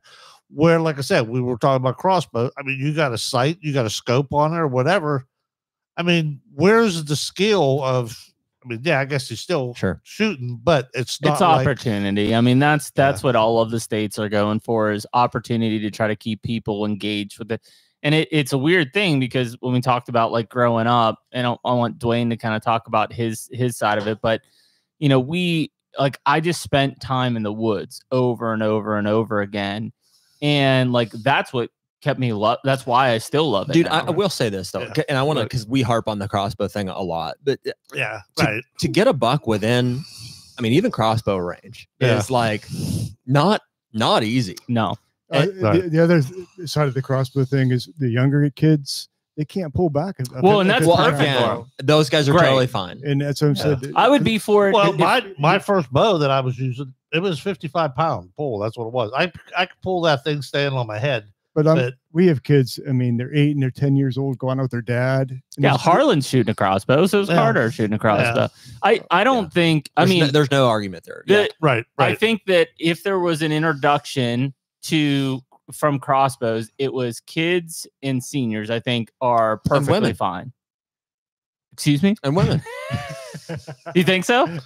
I'm not touching that one. Well, I mean, they can. What are you saying? I'm saying kids and seniors, I think we're good. Obviously, the injured or people can't use it. To a point. I mean, to a point, yeah. See, I would say new hunters. Like, if there was a way to enforce, like, in your first 2 years, you could buy a crossbow tag, basically, I'd be all for it. But after 2 years of using it, if you didn't kill a buck with it, I'm sorry. Well, I would extend that to say anybody who physically cannot or doesn't have isn't able to. A woman can shoot a compound bow. Why not? And I would also, like you're saying, I would limit that to probably the first couple of years. Yeah, it's okay if you can't pull a killing weight bow, then you should be able to use. I mean, kids are killing. I've seen plenty of kids killing with compounds at 45 pounds. Okay, well then there shouldn't be very many women that can't pull that. Yeah, no, I don't think that's an issue at all. I was probably stronger than my mom when I was 12, though. What's that? was probably stronger than my mom when I was 12. Your mom was a farm girl. She was throwing hay bales over her back. Yeah. She could take you down. Yeah. I mean, I don't know. I had that Indian Timberland stalker was my first compound. That's the one you guys got me for Christmas. Yeah. You remember how hard that was? You ever try to pull his bow when you were a kid? Oh yeah. Remember how hard There was no let off. No, you were holding. Oh, I did. Oh, what do you yeah. mean let off? I couldn't get it past here. Yeah. I remember that old one. What was that? Did you have? It was a wheel bow as well. It was an Indian bow. Was it an Indian? Yeah. That's what I had. Set too. to 65 pounds. Probably 60 pounds. Yeah. I remember once I pulled that, I was like, I was a man. Yeah, that's it. Because I think it wasn't even a structured thing. I would just go down in the basement. Oh, yeah. And I would try to pull it. Oh yeah. I think I started with fingers before I went to a release too, right? Yeah. Oh yeah, you were still fingered. Well, you were just on the verge, if I remember. Yeah, we started old fingers, Cobra. then the felt pads. Yep. And then you move over to release. Mm-hmm. Yeah. Yeah. First time I shot a release, that was when I forgot what bow I had. Shit, dude, you were killing deer with a wooden compound in like And 2010. He's like, here, you got to try this. Here's a release. He was blah, still blah, using blah, a 10-yard pin last year. Yeah, that's right. on his Hoyt Bentham. So I set up the target, and I was like at about 20 yards, and I start shooting, and I'm like, oh, this release is nice, but it kept going left, and I'm thinking, what the heck's going on? And I kept trying. I'd move the sights, and it's just like, oh, this is really screwy. Well, then I come to realize, oh, well, I never hunted with a peep sight or a kisser button. I wasn't looking through the peep sight. I was just pulling back and shooting. Did you guys? Did you have a peep sight in your bow early? No. Yeah, you did. No, not an Indian. Did So I didn't either. No. You look through the string. Yeah. Which is a weird concept now. Maybe No. mine, because I had a bow at the same time No. that had the tube on it. Remember? Yeah, you had the anchor, and then you had your right up against your nose. Right. Yeah. So Yeah, you didn't have a kisser button. Your finger was your kisser button. that was it. Yeah. Well, were you still shooting that Indian when I got the PSE? Was that my first bow? That was your first bow. I was shooting a Bowtech at that point. You got the Bowtech at the same time, didn't you? Yep, same time. That Bowtech was like leaps, and you went from the Indian to a Bowtech Guardian. Yeah, that's a major jump. And it stuck with me for 20 You years. shot that thing for 20 years? I think so. Did you ever change string on it once? No, yes, I changed my string. How many times in 20 years? Every decade. Twice? Every decade. No, give me 3 times. I remember because did you go straight to the Bentham from that? Yeah. Oh, wow. Did you guys? Yeah. You guys didn't go to J Peak, did you? I went with the Prime a couple of times. We've always gone to Tim. Since I was 12 years old. That's when I got that bow. We've been going. We started at J Outdoors. Peak. Yeah. And then Well, I used to go to Nelson's Arrows. Nelson. I thought about JP. J Peak tonight when I was in that ladder stand. I said, I remember one thing. It was a big day. It was a big tree stand. He's still doing that stuff. I know. Is he? Crazy? He's blind as a bat, though. I remember when he was working on my bow, I was like, oh, I don't know about this. Like, They've advanced. Really pretty far. nice. Does he still have all the bear mounts? all the bears. Yeah. Oh, unbelievable. Yeah. Huh? Yeah, Jeez. crazy. Well, yeah, and Dottie passed away, right? Up Yeah. at Nelson she Arrows. really? Yeah. Up at Nelson's Arrows. Mhm. Wow. I remember pulling in there one time. I was like, ooh, That was the place, though. rough. Oh, yeah. Yeah. I remember seeing him at ATA, like one of the first ATA shows I was at. You know, and you're in this big industry, and it's like, oh, there's Nelson Arrows, and like everybody knew Nelson's Arrows. It was like, this is weird. Well, JP, he tuned bows and stuff like that, but if you needed arrows and other stuff, you had to go to Nelson Arrows. Nelson's. Oh, wow. You know, I mean, it wasn't like you went down to local Kmart and bought some Easton double X75s. I did buy some out of the Dick's Sporting Goods bin several times. Yeah. That was when we were shooting speed and not anything else. The Maximas, yeah. I bought them. Yeah, And even Max. back then, you know, dozen arrows was, you know, $30-$40 for a dozen Yeah. arrows. Dude, I don't even know what they are now. They're Oh, getting yeah. out of hand. I couldn't, yeah, Yeah, It's like 150 bucks 150 bucks for a dozen, for a dozen. Yeah, it's crazy. not including your broadhead on the end. Yeah. they're Oh, getting, yeah. Shots are getting expensive. Lighted knock, Mhm. Alter systems, broadheads. It's amazing where it's come to, and I get it. Like, you know, that it's just as much the opportunity and the ease on that as it is everything else that we kind of talk about. But yeah, I mean, I think this week, obviously the weather's definitely, played against us, but the fact that we didn't have any we had no idea if any shooters even existed. Mm-hmm. Dude, I'm gonna say based on the sign, like if we were here a better weather, We'd be in 'em. We'd be in them. Yeah. Based on just Kev and some, Yeah. all indications are there's some good bucks out there. Yeah. Dwayne, you're up. How'd you find hunting? So where'd it come from? Yeah. So my dad took me out is how I got introduced to it. And I think my first experience with Dale was my older brother by a couple of years. And of course, there's always that competition when you have an older brother. Yeah. And I just remember going out my first time. I had a 410 single shot. It was my weapon of choice. And my stomach hurt like crazy opening day of buck. And I didn't want to tell my dad that I was hurting. I went out, I missed a buck. I think it was a 6-point running right at me through these a pine grove, and completely missed it, probably 10 yards running at me. And as soon as I missed, I bent over and I said, Dad, I think I have to go to the hospital. And I had appendicitis. No, you didn't. I did on opening day. And they're like, yeah, you should have been in here sooner because your appendix were about to burst. Whoa. And you didn't tell him because you were excited to go, right? I was too excited. Yeah, because I remember seeing pictures And this is like your first year. This is my first time to go hunting. Oh, were you like 12? I was 12. I wasn't allowed to go. It's always been 12 in Pennsylvania. Yeah. I wasn't able to go with my dad before then. But he would bring in, I remember Poppy bringing in an old Volkswagen with a deer on the front of it. And it's like, when I get the deer on the front of it. Yeah. Can you imagine it tied down on a Volkswagen buck? Who did Poppy used to hunt with? Oh, he'd go by himself. You go up to Richland, you have his Woolrich jackets on. The old school. Yeah. But then growing up, we started bow hunting pretty quickly right after I was able to. So at 13, 14, we used to build our own tree stands out of pressed particle board. I don't know. I wouldn't recommend where that. Did you guys get your first bows? Like, who got those for you? I was Christmas gift. Me and Poppy got those for us. And we got identical bows. Both from request. Like, were you asking for them? Oh yeah, we'd like to have bows. Based on what? Poppy had a recurve, and we knew that the season opened sooner, and so we said, let's try to get into bow hunting so we can have a better shot. Well, I'll tell you real quick. Poppy ever kill a buck with his recurve? No, I don't think so. I've never seen Poppy kill a buck.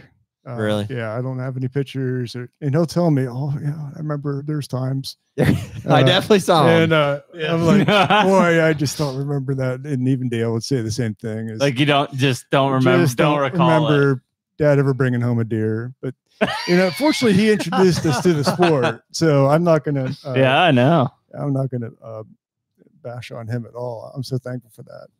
But I remember being up in a stand with a particle board that was a year old, and I'm 14 years old. Dale, my brother, just dropped me off at 16. I was in a stand, and it was right that half hour, right when the hunting's starting to get good. This is Western PA? In Western PA. Northwestern PA. Meadville area. Meadville area. Yeah. Up around Meadville. Crawford County. And the woods are getting quiet, and all of a sudden I hear this crack, and I'm flying through the air. This is when you still have your bow in your hand. And no bow hangers, no harnesses, no lifelines. We don't know that stuff. Just plywood. And particle board. Yeah, not good. And the second year on a particle board is not great. Not recommended. Reinforce that stuff. So I don't know if you talked about my brother, but I just remember I threw my bow, I hit the ground, and your face bleeds like crazy. Right. And I hit my face off the ground, and I had blood running all the way down me. And I go up to my brother who had the truck, and he's picking me up. And he's like, what happened to you? And I'm like, my tree stand broke. And, what did you do? You couldn't call no cell anymore. No, there's no cell phone. Yeah. And so as I throw my, just the meeting time. I threw my bow away as I'm in the air like a cat. But that, like a cat. You're kind of flailing. Did you land on your paws? No, or no? I landed on my head, my face, actually. Apparently, your 9 lives are out. I'm like a bumble. I bounce. I truly do. But I just remember the comment from my brother. He's like, he sees the blood, and he sees I'm shook up. What happened to you? No, he's like, did you hurt your bow? That was his first question. I'm like, he didn't care about me. All he cared about was my bow. Yeah. What happened? But, Did you cut your face or? Oh, I just hit it off a limb or something.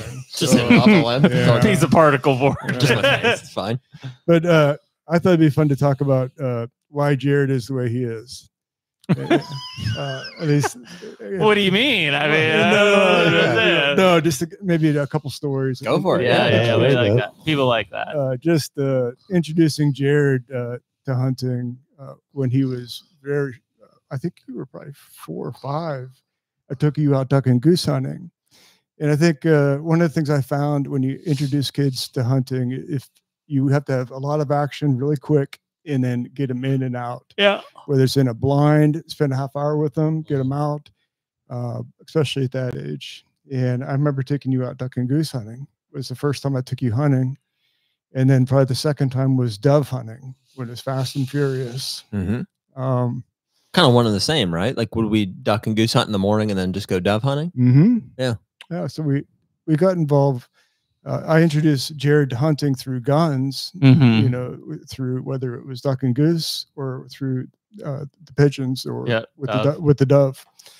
But I remember, I thought you were going to tell the story about, so when Jared first started archery hunting, he told me he had hit this doe, and I said, well, where did you hit it?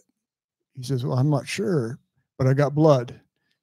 And so we went out and behind the house? No, down the road. And down the road.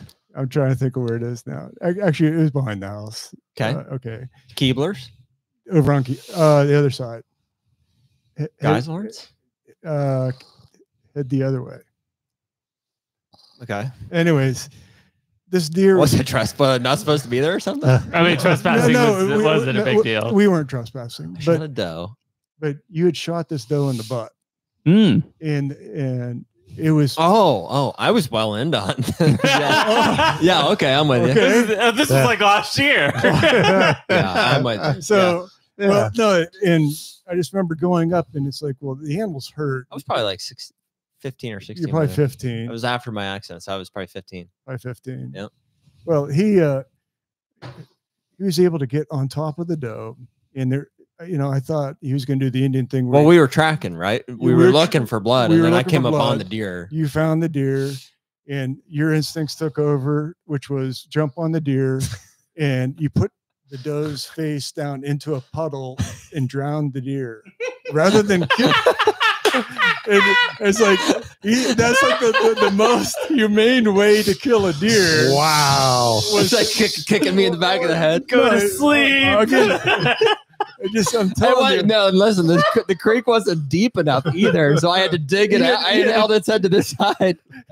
He's over there digging it, and I'm like, I'm speechless. Wow. I'm like, I'm so proud of it. I hope all the kids are sleeping. No, I'm like, I can't believe this just happened. But so that was one of my experiences. But well, that I had some trapping under my belt at that point. So I was gonna say that sounds like a coon or a muskrat drown. Yeah. We got trapping stories with the we had traps set up down at his grandmother's, and we were looking for muskrats and mink, and they're just little foothold sets, and we had caught a blue heron in this trap. And if you ever get really close to blue heron in a trap, they're mean. It sounds like a pterodactyl. They're like a 6-foot wingspan. They're huge. Oh man. And just big long beaks, just to try to let that thing out. And we got a stick. We put it on its neck. We were able to release it. Okay, other data points for Jared. I have told the goat story on here. Just to, the goat story was it's pretty epic. It's a big hit. Yeah. It's a big hit for everybody. Okay. I mean, the odds of that boomerang arrow is pretty unbelievable. No, I still every first opening day I send him a text. Goat is not in season. That's the text I send him. No, it's not. When I shot the goat, no, it said "come home, arrow and goat." No. I'm saying from then on. Oh yeah. Every opening day now, you get a text saying "goat is not in season."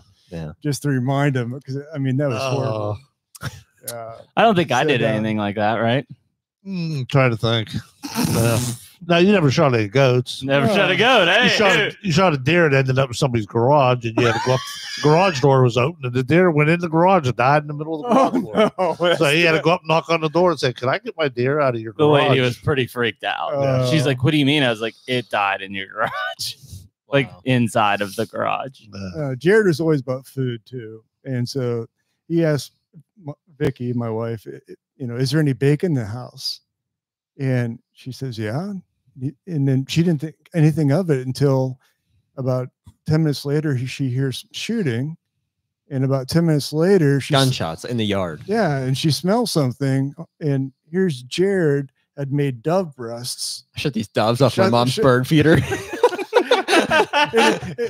and I come up from work, and she's telling me what had happened, and I'm like, well, did he tell you what he was going to do? And he's like, no. He shot him with the Benelli Super Black Eagle. Wow. Yeah. I mean, I shot plenty of birds with the BB gun out of Graham's bird feeder. Oh yeah. That's actually how I started bow hunting. I think I used to walk around the yard and like shoot birds. With I shot a rabbit. It wasn't even a lethal with my bow.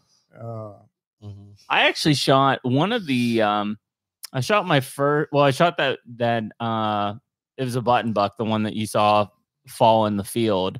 Yeah. The second deer I killed with my bow, I shot on the ground down below Graham's. That I shot a doe like super early. Yeah.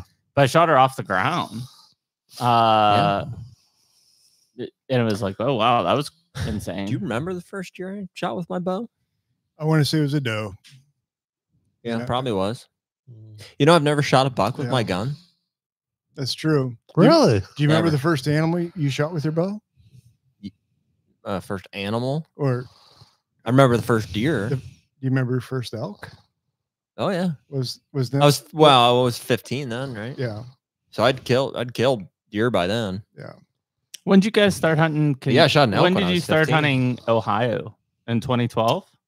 No, you started hunting before that. You've owned it since 2012. Whole life. I can remember. Do you remember? Here's what I remember. I don't know. Some of it's kind of coming back to me here. We used to hunt the Robinsons on permission. And it was like a small, whatever they had, 30 acres or something. We had 2 different spots. We saw that buck.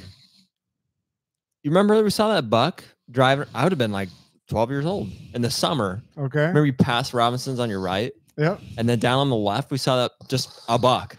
Just remember, we saw a buck and we're like, buck. A big buck. Big buck. Yep. And then whether it was or it wasn't, we'll never know. I don't think trail cameras were a thing yet. No. Right? Why not? And opening morning, I was walking into this orchard and I'm like, all I hear everywhere is just deer blowing everywhere. I'm like, there's a lot of deer here. This must be a good spot. I'm just waltzing right through this orchard. There's deer blowing everywhere. And it was before first light. I mean, well, it was first light. It was like, it's so weird that it happened in hindsight. It was just, I got into this tree, just walked right through all these deer were blowing everywhere. And I get in the tree and no harness for sure. I was hunting an old gorilla. Oh yeah. Old gorilla hanging on. We'd hung like a couple weeks before or something. And I remember, like first light, like right over my shoulder here. It just was getting light enough, and I see big rack on this, but he's just right under me, right here in this orchard or whatever. And I drew back and I shot the thing. I remember like not being able to see well. Like I remember, you know what I mean? Like pretty dark. Because I'd practiced with my bow. And I'm like, okay, peep sight, pin. I wasn't familiar at all with the idea of like, well, what if it's dark? When it's dark, you can't really see. Even if you can see because that was the thing. I was like, I could see my pin. If I look at, I remember this 12-year-old looking at, because they weren't. Did you shoot fiber optics? Like I know my first pins were painted. They were remember painted like red, white, blue. I'm not or that something. old. Come on. What are you talking about? That's 10 years apart. Exactly. Fiber optics. We got technology. You know what I'm talking about? Like the little like dotted end. I have fiber optics. Yeah.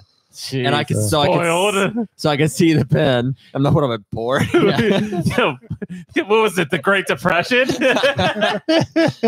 So I could see my pin, and I was like, so I must be good to shoot. And then I drew back, and then I was like befuddled by the fact that I couldn't see as well, like how all that sight picture has to come together. And but I thought that I could, I guess, well enough, and I shot, and I just no experience at all. It was my very first day bow hunting, I think, and don't know where I hit that thing. Probably super high or super low, and we just had, I mean, drops of blood. That deer, in hindsight, that deer definitely lived. It wasn't a lethal hit. I don't think hit it somewhere. I don't think. Yeah.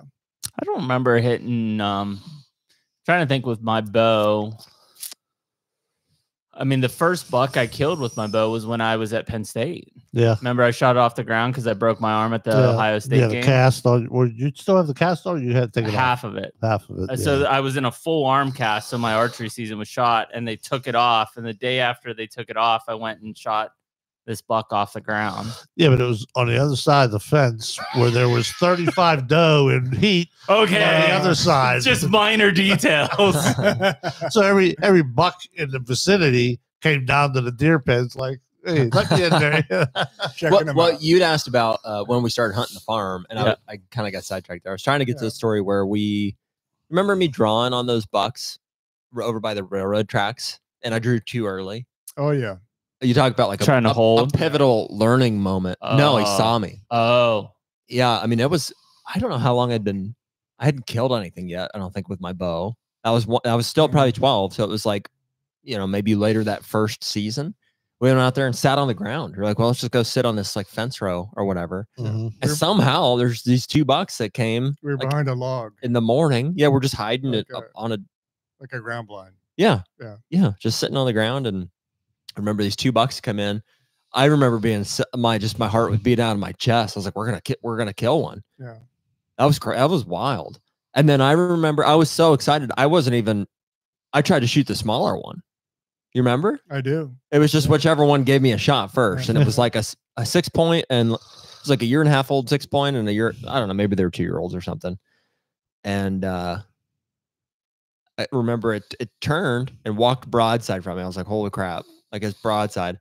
And as soon as it was broadside, I drew on the thing, and it saw me. It just looked right at me and then ran. Yeah. And I was like, it's funny because now it's like such a simple. Well, those are the pivotal learning moments. I remember that being a pivotal. I was like, okay. Right. Like you got to let them kind of get past you a little bit. Mine was, I killed, I didn't kill we hunted a lot. I didn't kill my first buck till I think I was 16. I killed that spike up at camp. And I remember, so I killed that spike. Then that spot that I had up there for rifle season was just, it was freaking money. Like when pressure put on, it was one of those places that the deer went at the top of this mountain. So the next year, so I killed spike. Now I broke the curse. I killed a buck. The next year I remember it just being super windy, and it was a built like 2x4 and plywood stand. 2x4 plywood. Yeah. Yep. And so I just remember, just dramatically recall like how windy it was. I couldn't hear anything. And this like entire herd of deer come like underneath me in these grapevines. And I remember seeing, cause I think at that point, the year I killed the spike, there were no antler restrictions. Right. That was the first year of antler restrictions. Yeah. And so like, it was like, oh shit, I got to count points. And I remember seeing this, like, it's probably in retrospect, like a 1 year old 7 point. And I remember seeing them and just boom, and, dropped them. And I'm like, yes, this was awesome. And like 10 seconds later, this 8 point that was like at that time, like a 3 year old stud, 5 yards underneath, had no idea. He's just looking the other direction. And it was like, oh shit, like that's why you wait. That's why you wait. Right. And that was I used to say that all the time. I used to tell them, you could ask a lot of people, they first deer come through was a spike. They shot it, they're gutting it, and here comes this big buck walking through as they're gut. Oh, wow. Well, if you don't wait, that was my pivotal moment of like, wait a minute, like, isn't it crazy that's gone? You remember when guys would just say, can't shoot a big one if you shoot a small one, like you got to wait. Right. That doesn't exist anymore. No. At all. Like that, even that thought. Well, why? Because of trail cameras. Exactly. Right. Yeah. Right. You target every deer. Every deer has a target label. It's like, well, I'm not going to shoot this one because I'm going to wait for this one. Back we then, used to not know. You didn't know. We used to not know what was in the woods. I mean, that's how we are this week, right? It is. None of us know what we're like. I turned around and I saw a mega giant. I'm like, oh my God, that's a giant deer. Because we didn't know any of these things even existed. Yeah. So that is the pivotal point. We've talked about that with the camera side. It's like every deer, not every deer, but most deer in America have a target on it of I'm not going to kill it or I'm going to kill it. Yeah. That's it. Well, like I said, in the early years when he was like 12, 13, I mean, Sunday night, Jackie Bushman, you know, Buckmasters. It was the only show that was on, really. It's him and Realtree. Yeah, and then, of course, Bill Jordan and David Blatton and Michael Waddell. Plot twist, David's coming on the podcast. Yeah. What's that? David Bland's coming on the podcast. I mean, so they started, you know, and they were big in the archery. I can remember, you know, they'd have competitions, the three of them shooting and stuff. And then, of course, Mossy Oak jumped into it, play, and then Primos, and everything just started to go from there, you know, with everything. But we didn't think about, I mean, yeah, we have grunt call. I think we did have grunt calls. And we had bags. I remember we had rattle bags. We didn't carry antlers with us. We didn't have any antlers big enough to rattle. It was like spikes. You draw the big ones in that way. But, you know, it was just how the industry started. It just kind of grew from there. And you remember when, so this is funny, not to interrupt you. So I would say it was probably in high school when Jeff and Ange and I did Western Pennsylvania Outdoors. Oh, yeah. It was freaking hilarious. And I remember like vividly, it was probably a year, I don't know if it was my senior year of high school or something, but you actually were filming. Like you took a camera to self-film yourself. Yeah. You remember filming that real big buck up at Penn Trafford? And it was like the next week, I remember I sat and it was so weird because, you know, you talk about like hanging and hunting and stuff.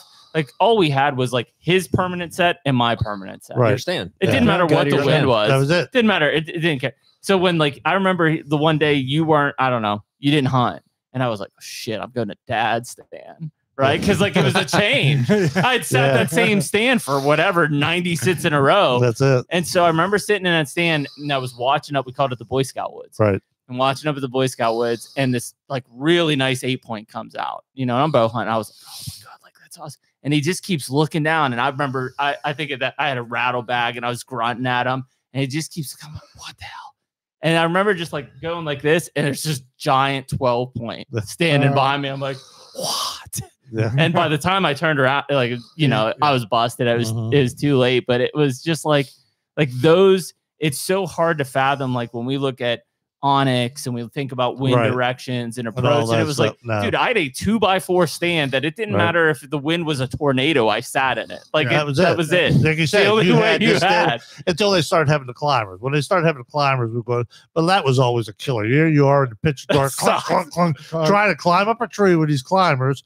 And of course, once you got up there and got set in, it was okay. I'm up in the stand now. But then you got to come back down. And, see, we never did that. We never went through a climber. Oh yeah, yeah. Oh, we must have had. I don't know how. And I'm grateful for that because now looking back on them, those things were trash. They were. Oh yeah. Dude, I had a death trap. The only time, I mean, I killed several deer out on my Summit climber, but I remember it was when we got the cemetery property, so I was probably still in high school. Yeah, I remember going down into an apple orchard. I found this like little like old like crab apple orchard. It was probably first week or second week of the season.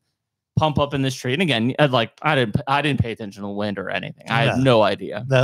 All I knew is there was apples there. I remember pumping them in this tree, and I'm sitting there, and it's like 20 minutes after daylight, and I could hear something behind me. I was like, what the hell? I turn around, and it's the biggest buck I'd seen in Pennsylvania, like ever. Like just probably in retrospect, 40s to 50s. Yeah. But I mean, just a stud, just sitting there with like an apple in his mouth, chomping away. And I was like, oh my God, you know. But my tree stands like the complete opposite direction. There's no pivoting in a climber. And I remember him. He busted me probably because my wind was going right to him. Yeah. And he ran up and he stopped at like 25 yards. And I remember vividly. This was like a major learning point in my life. Vividly, I'm in full draw on him and he turns and I have it like right on his throat. And I'm just sitting there and I'm like, not a good shot. And I didn't shoot. In retrospect today, I probably would have shot him. But I was just saying back then, I was not comfortable with my archery setup but he just turned back and I remember having it like right on his white patch. And I'm like, oh my God. And I never saw that deer again. Yeah. You know, because we didn't have cameras, we didn't scout. Like I'm sure he was there, but like I never saw that deer again in person. It was just scouting we did, to walking back in or sitting back there and just see what was there.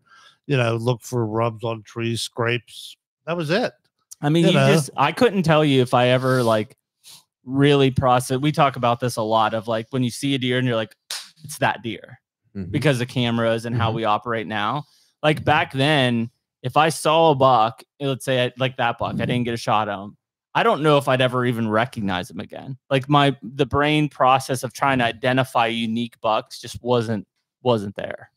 Well, and it was always the thing too that, you know, the moon phase people had back then, talked about it. Then, oh, well, you know, does go into estrus when the days start getting shorter, or the weather turned cold and now they're going to, I mean, I don't know. There's so many. All the environmental factors. Guys, the rut predictions were a big thing. There's so many things on it. But like I always told him, common sense will get you a long way in life. And to me, I just feel that a doe goes into estrus around the same time every year. It's just the way her body works. Yeah. So it's not like, well, the days are shorter, she's going to go into estrus, or the moon's full. No, I honestly believe it's the same day every year. It's the same, right? Exactly. I'll bet it is too. Pretty close. Jeremy, I know you're running away there. Do they track does from year to year? Like specific does, do they come into heat the exact same day every year? Within 48 hours. There you go. So if you're trying to target a week. Yeah. You know, if well, lockdown. And so what we're basing the write off is buck activity. Exactly. And what's really happening is those does come into heat within 48 hours of the same day every single year. So you would think every year, well, if I saw, you know, chasing going on here or there, that it'd be the same area. Yeah. Well, and it is dependent, I think, you know, in terms of daylight activity, what we see, those environmental factors do have probably some effect. Yeah. I mean, it's just a learning thing. I mean, archery for whitetail has come such a long way. I mean, you know, I think there's just so much out there and so much knowledge, so much information. I mean, it's just, you know, but I think like with you guys being in the woods as much as you are, seeing deer, whatever that, you learn by just watching all this and seeing all this and doing what you're doing. Did you ever get involved with trapping? Very little. Yeah. Very little. So I think that was done it a little bit. That was Jerry. You gonna drink that beer or? Yeah. That was. You need a nipple for that beer? Yeah, making us look better over here. We're great. You guys got an army over there. Yeah. We're moving our ponds here. Check out my 8-point. You got an 8-point going there. Fit them all inside the rack. That's past my bedtime. I drink too many of these anyways. That's right. But I was going to say that I'm hunting that ladder stand tomorrow morning. I think with Jared, your trapping experiences, right? Made you a better woodsman. Oh, absolutely. Oh, I bet it did. To be able to read that was my intro to the outdoors. I think was trapping. It was.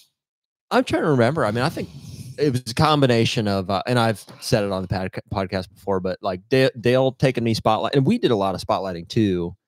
For some reason, I think even before we started spotlighting, Dale took me out away from some dinners up at Mimi's house or something, and that was that was the thing. That was my initial. I was like spotlighting in an evening, like going to Graham's and being like, we saw some like 8 o'clock, and we're like, hey, anybody want to go spot? And we're like. Yeah. Well, what was cool for me was because I was like, you know, the family, you know, the dinners, the family. It was great, but I was like, let's get out of here, you know. And so for my uncle to be like, we all are in agreement. Like nobody does that anymore because you have trail cameras, right? Like your cameras are. Or in Ohio, you can't. Right. Well, yeah, you're not allowed. Yeah, it's illegal in a lot. But in Pennsylvania, like it used to. I mean. How many guys that you would see like the spotlights out ahead of you, like guys spotting in the same field? Thanksgiving after all that. Everybody's I remember that. You remember spotlighting etiquette? Like you don't shine the houses in between the houses. Dude, I had a great. You see somebody else coming, and you're just like you shut them off. Like in between the houses, I'd be like off, on, off, on, off, on. Yeah. You take it off. Every once in a while, you catch a bedroom. You're like,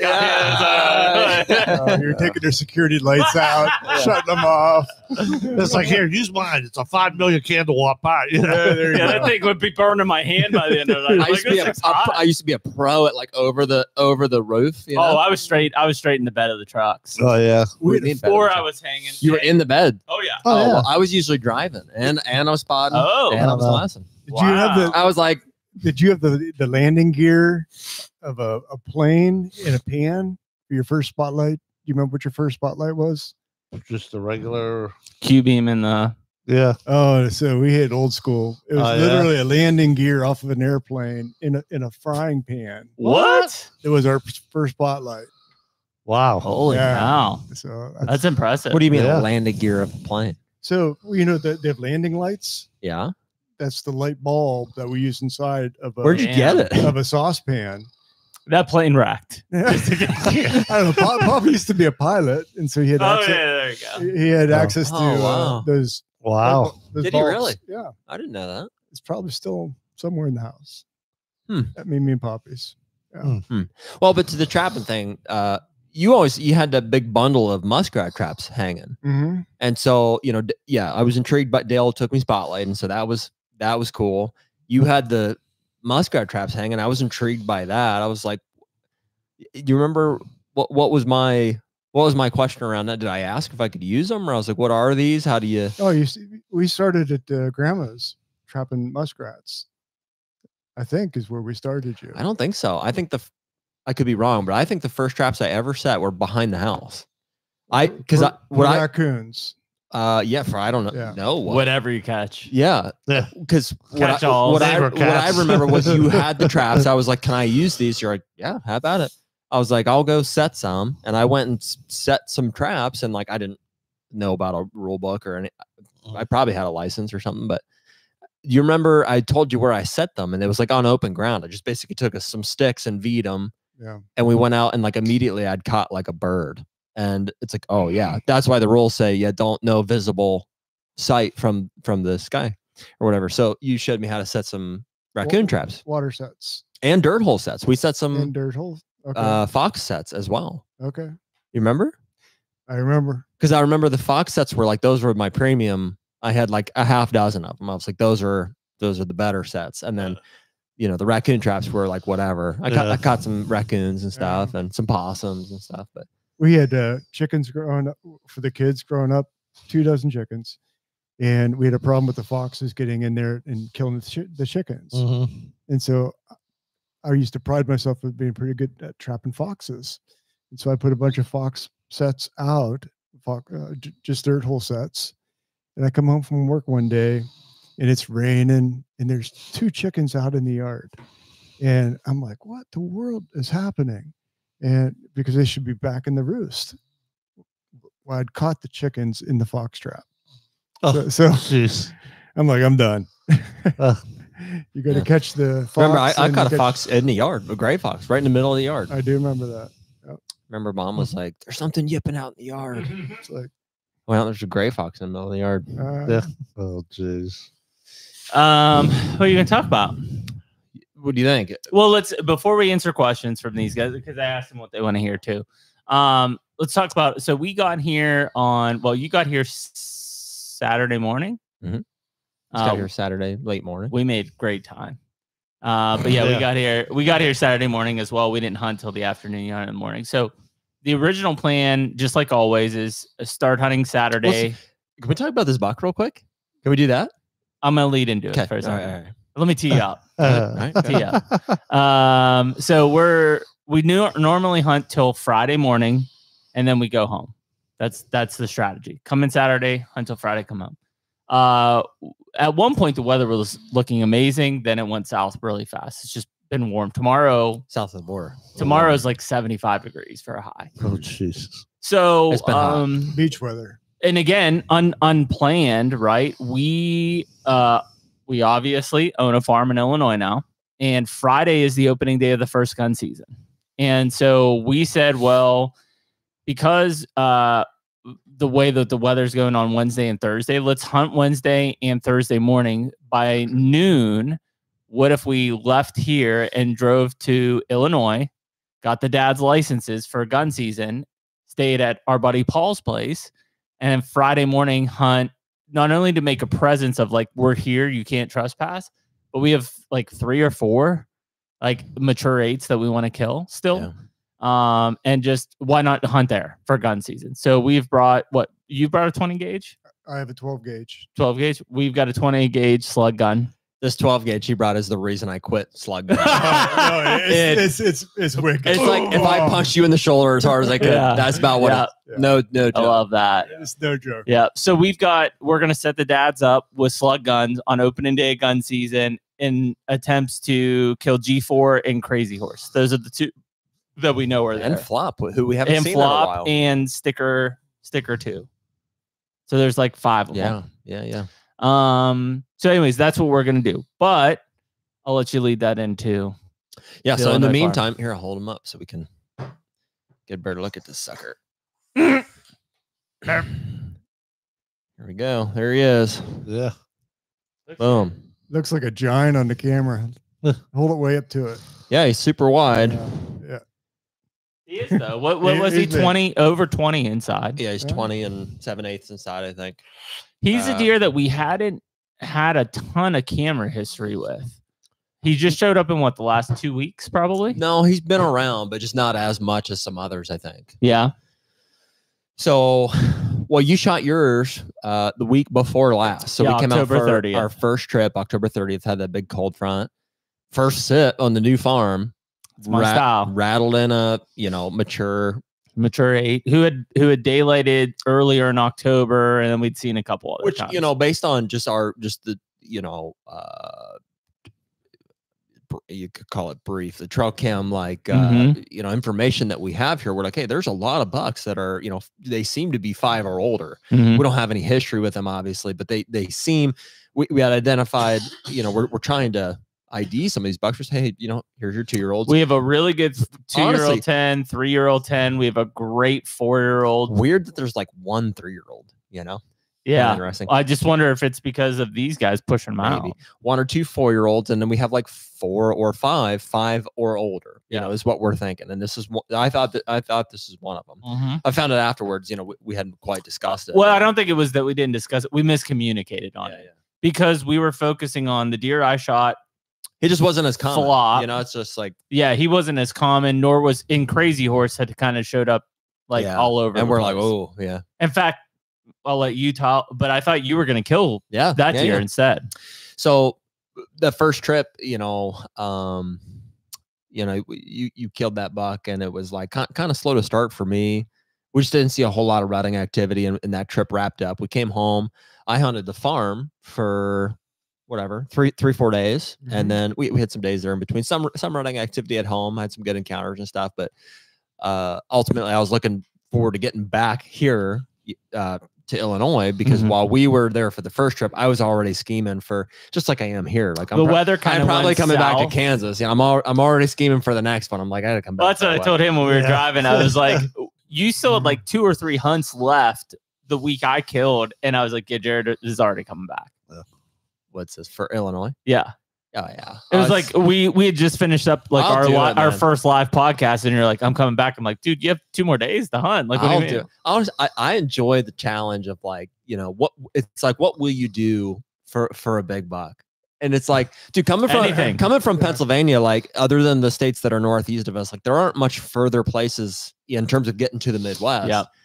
And as much as that sucks, it's like part of it is like, dude, what an adventure to get in the truck and drive 16 hours to Kansas and like, run around and try to get it and to kill it, to come to Illinois and shoot a buck like this, coming from Pennsylvania and stuff is like, that's what we're doing. Yeah. That's what we're doing.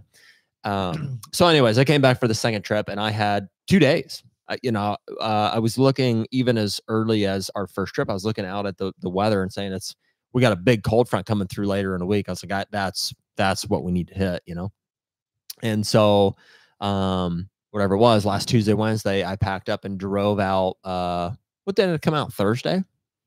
Wednesday? You came out Tuesday.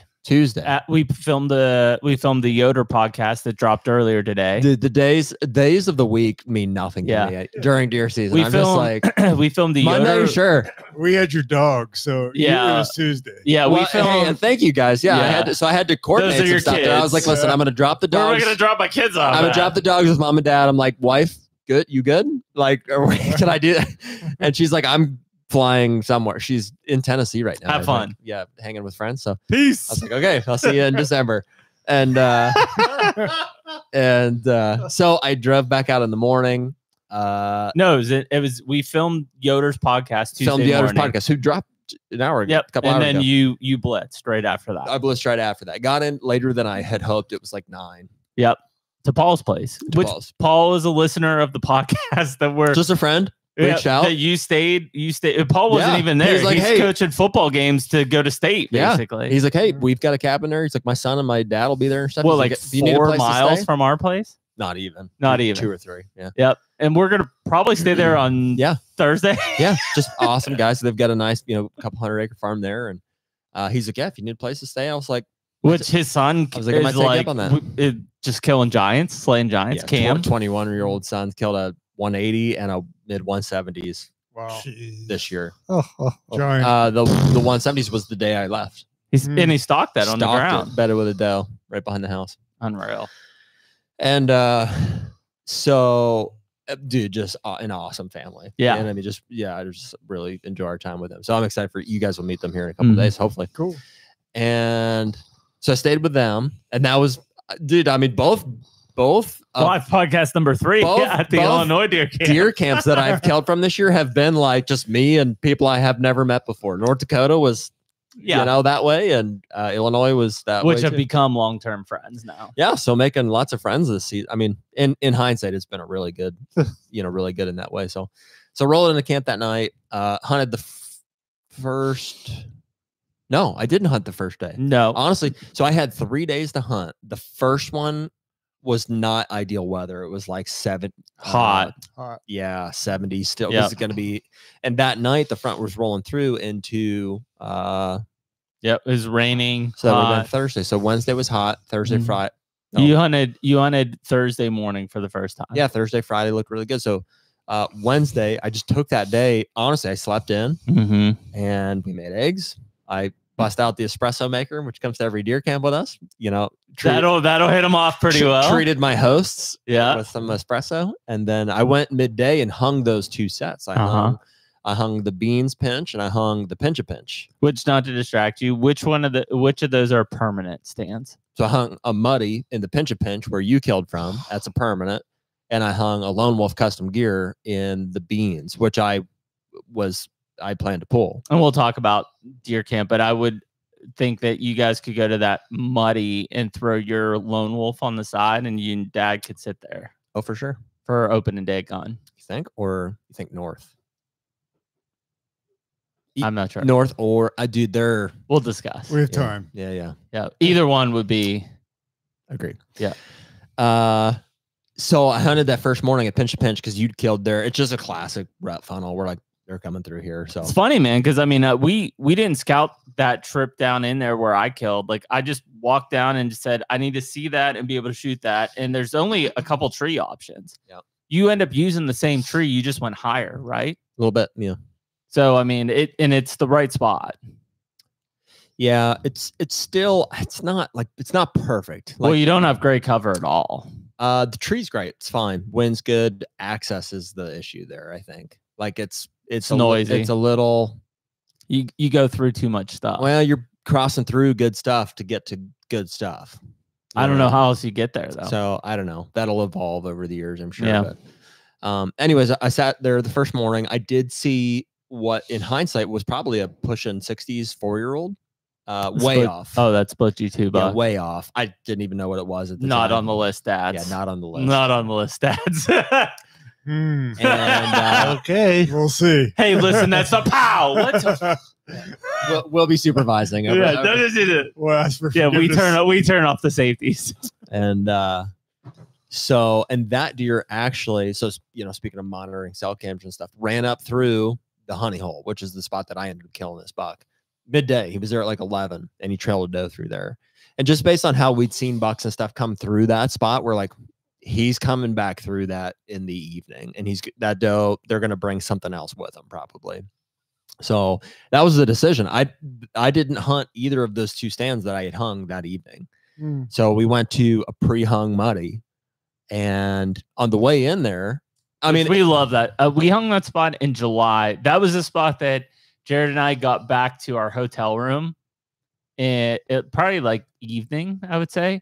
And I was like, dude, hey, I didn't want to say anything. I think I had a heart attack out there. It was like 115 degrees. I mean, we were dying, and you said the same thing. We were hurting. It was bad. Yeah, but we just knew the way that like it just seemed like it was the hub. It was honey the hole. It's like a wide ditch. It's a weird opening, and we planted a little clover plot in the Mm-hmm. middle of it, and it's just they just come through there. It's perfect. And a honey hole. So I just everything was it was good. The weather had dropped. We had a cold front come through. On my way there, the farmers were picking the beans, and I was like, "This is my opportunity to stop." So I stopped to talk to them for 20 minutes, half hour. Great people, made a good contact. They don't listen to our podcast, though, right? No. Well, the daughter's hot. We called her Hot Farmer. We scouted her in July. Well, so we saw coincidentally. You just not every day you see like a good looking girl in a tractor, like a giant John Deere tractor, like There's lifting hay bales. Good looking farmers. I married one. Well, yeah, but in the combine though. Yeah. That's what I'm saying. It was kind of it was out of place. She was in a giant John Deere tractor picking up hay bales, and we drove by and we're like, "Is that a Hot Farmer?" So we call her Hot Farmer Lady. Yeah, we didn't no idea. We had no idea. And coincidentally, she turns out she's pretty good looking. And married, as are we. Yeah. And so it was her and her dad that were in the combine, and they were both just awesome. Pretty cool though, that like to see the family aspect of it. Yeah, and obviously we wanted to make friends because we need other grains planted. Yep, and they were super open to working with us for letting food stand and stuff, and so that went well. So I was like, good vibes going into this, and I honestly, they cut the beans though, right? They were cutting the beans, and I got in just as they were wrapping up cutting the beans. It's only 8 acres, so it probably didn't take them long. And I was just up the valley from them, maybe 200-300 yards, maybe. And so got in there. I felt like pretty good, and it's like you're in there. I mean, that's all of that Illinois farm is cool because it's like you don't have to walk through a lot to get to the really good stuff. It's just like through this little tree line, and I'm in. Yeah, that's good. And the wind was perfect. Like immediately I was dropping milkweed and thermals were rising up the way that I needed to be. And it's almost as soon as I got on a stand, I checked, I pulled up the cell cameras and I started scrolling, and I see Crazy Horse, one of these big shooters. It's 3:30 on the ridge right above me. And I'm like, that's right now. And I'm looking up there. I'm like, should I call at him? I'm looking at it. I was like, oh, it's 10 minutes ago. I guess and before too long, I see a doe working up at the top of the ridge up here, and I'm just watching her. And then, sure enough, right behind her, there he is. I just see him, and they're working across this ridge here. And I couldn't tell quite what happened. It seemed like the doe kind of cut around like this, and he kept going, almost like she wasn't ready. She wasn't hot. So he just checked her out and kept going. So I snort wheezed out. I'm just giving a. And what was your snort wheeze? Do it again. That didn't sound good. Yeah, I can't do that. I used my tube. That's what I said. I used the tube. Yeah. I used the tube. And that we knew that was a funnel, but we kind of figured we'd see most of the deer. So when he's on that ridge, it was like, man, how many deer are actually using this ditch that we're not getting on camera? Sure. A lot. So he just never, I was like, well, he moved on or whatever. And he could come back. It was super early. It was like 3:30. It was 3:30. 3:30. And he came, that deer, I swear, is living in the house with our farmer. Like he lives right by the house. That's just where he's coming from. And so he worked off, and then 15-20 minutes later, I had a really nice 2-year-old. And when I say really nice 2-year-old, them deer in Illinois are big. At first, I was like, that's one of our shooters. I was at 10 point. It wasn't. He had 2-year-old 10 point. Come and walk right in front of me, 20 yards right down the valley. And then like an hour passed, and it was just one of those nights. It was beautiful. Like I said, those thermals were rising, and it was just like high pressure night. And I was just grateful to be there, and it was like, it was just beautiful. And I think it was about 4:30. I started hearing some, shenanigans up in the bedding area up above me, just like some ruckus, like something's getting chased around up there. And like maybe 4:45, I see just it's getting louder progressively, like more getting after it. And I see two or three bucks come like stumbling down the ridge right in front of me. I mean, almost falling. Like all of a sudden, there they are. And this buck's one of them. The 2-year-old is one of them, and Crazy Horse, the buck that I saw initially, up front, I think was the third, and there may have been more. I don't know.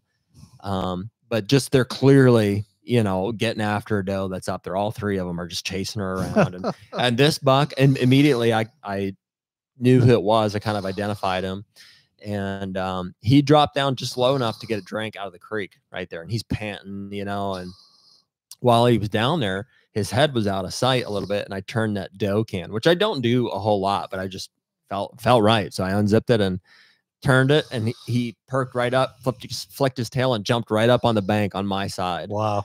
Started walking right in, and just threw his head up in a branch real quick, and then here he comes. Just came right like this, like clockwork, rounded the corner, and he's 40 yards. And that was the point where I was like, he's done. Yeah. I knew right there. I was like, he's toast. And he just kept coming in, and I ranged him 2 or 3 different times because he kept stopping, and he'd nibble on some clover that we planted. We had a little rye plot in there, and eventually he just came into 20 yards, and I drew, and I stopped him right before he hit a little section of branches. It's just loud enough that he stopped and just kind of, and I just crushed. I put it right on that front shoulder, you know, and just. Yeah, all I see was him bulldozing with no front legs for like 40, 50 yards, and just crash, logs crash. We got some cool pictures of him like coming in and then him leaving after being shot. Oh yeah, on the cell cam. Dragging his front. Yeah, just bulldozing, you know. And I called Jeremy immediately. What did I say?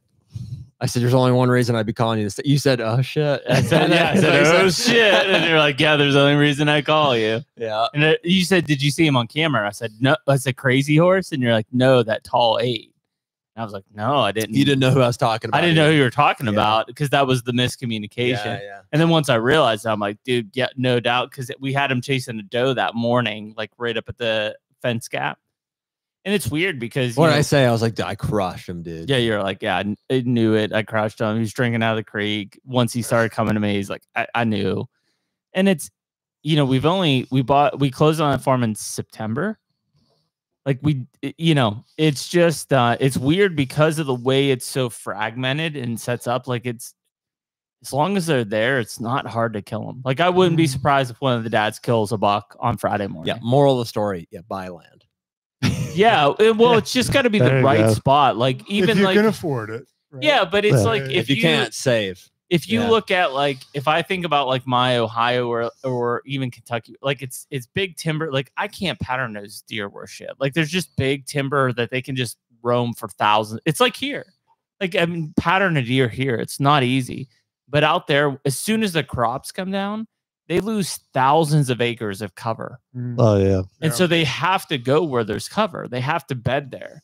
And so all of a sudden, as soon as that corn started coming down, I was like, oh, that's a new buck. That's a new buck. And I mean, the amount of daylight activity, I think, has been the biggest surprise factor for me for these mature deer in Illinois. Like today, even it was like, or yesterday, it was like 70 degrees and Crazy Horse or G4 was like just running through it during daylight. And I'm like, what the hell? How do you name these deer Crazy Horse? We don't know.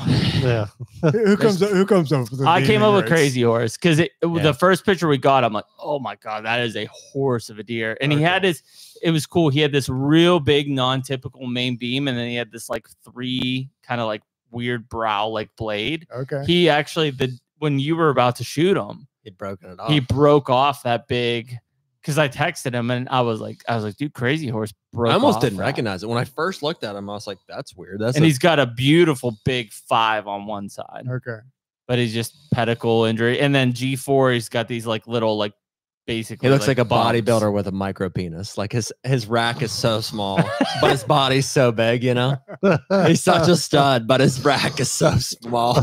He's like 120, maybe 120. Yeah, but he's probably 270, 280. Yeah. Body weight. Monster. Yeah. And then those are the 2. Floppy has a broken ear. So pretty easy. Also like a 300-pound deer. Probably pushing 140. Yeah. And then there's probably another 140 straight big 8, but he's got like 2 flyer kickers off his 2. A really cool deer. I'm going to say 130. I like the junk. You think so? Yeah, I don't think he's as big. You don't think he's as big as Floppy? Mm-mm. I thought he was bigger. I think Floppy's heavy and framey. Yeah. Yeah. So, there's, and again, then us obviously killing 2. Well, and for perspective, I mean, that's 137 just about. Yep. Yeah. And Floppy's got better time length and mass than that deer. Yeah. Yeah. So yeah, I mean it's a cool place that we got into. So well, I thought to wrap up Kansas Deer Camp, we'd take questions or at least go through some I stuff. gotta pee real quick, but we can do that. Yeah, let's go ahead. See, guys, we're gonna take questions.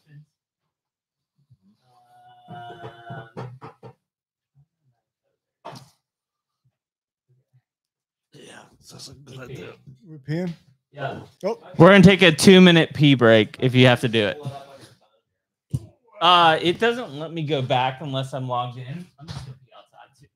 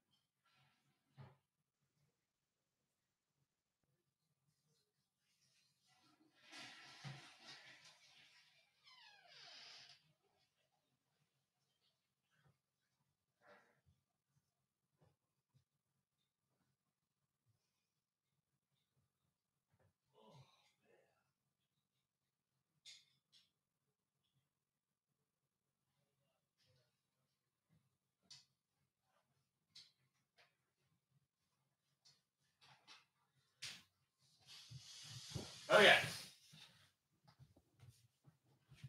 Hydration. Yeah. Okay. All right, you guys still hanging with us? 110 of you are. Okay. So yeah, I can't see the. I don't know why I can't see him on phone. You can do it online. I'll ring him. I can't scroll up the whole way. I can. You can? I think so. It was letting me.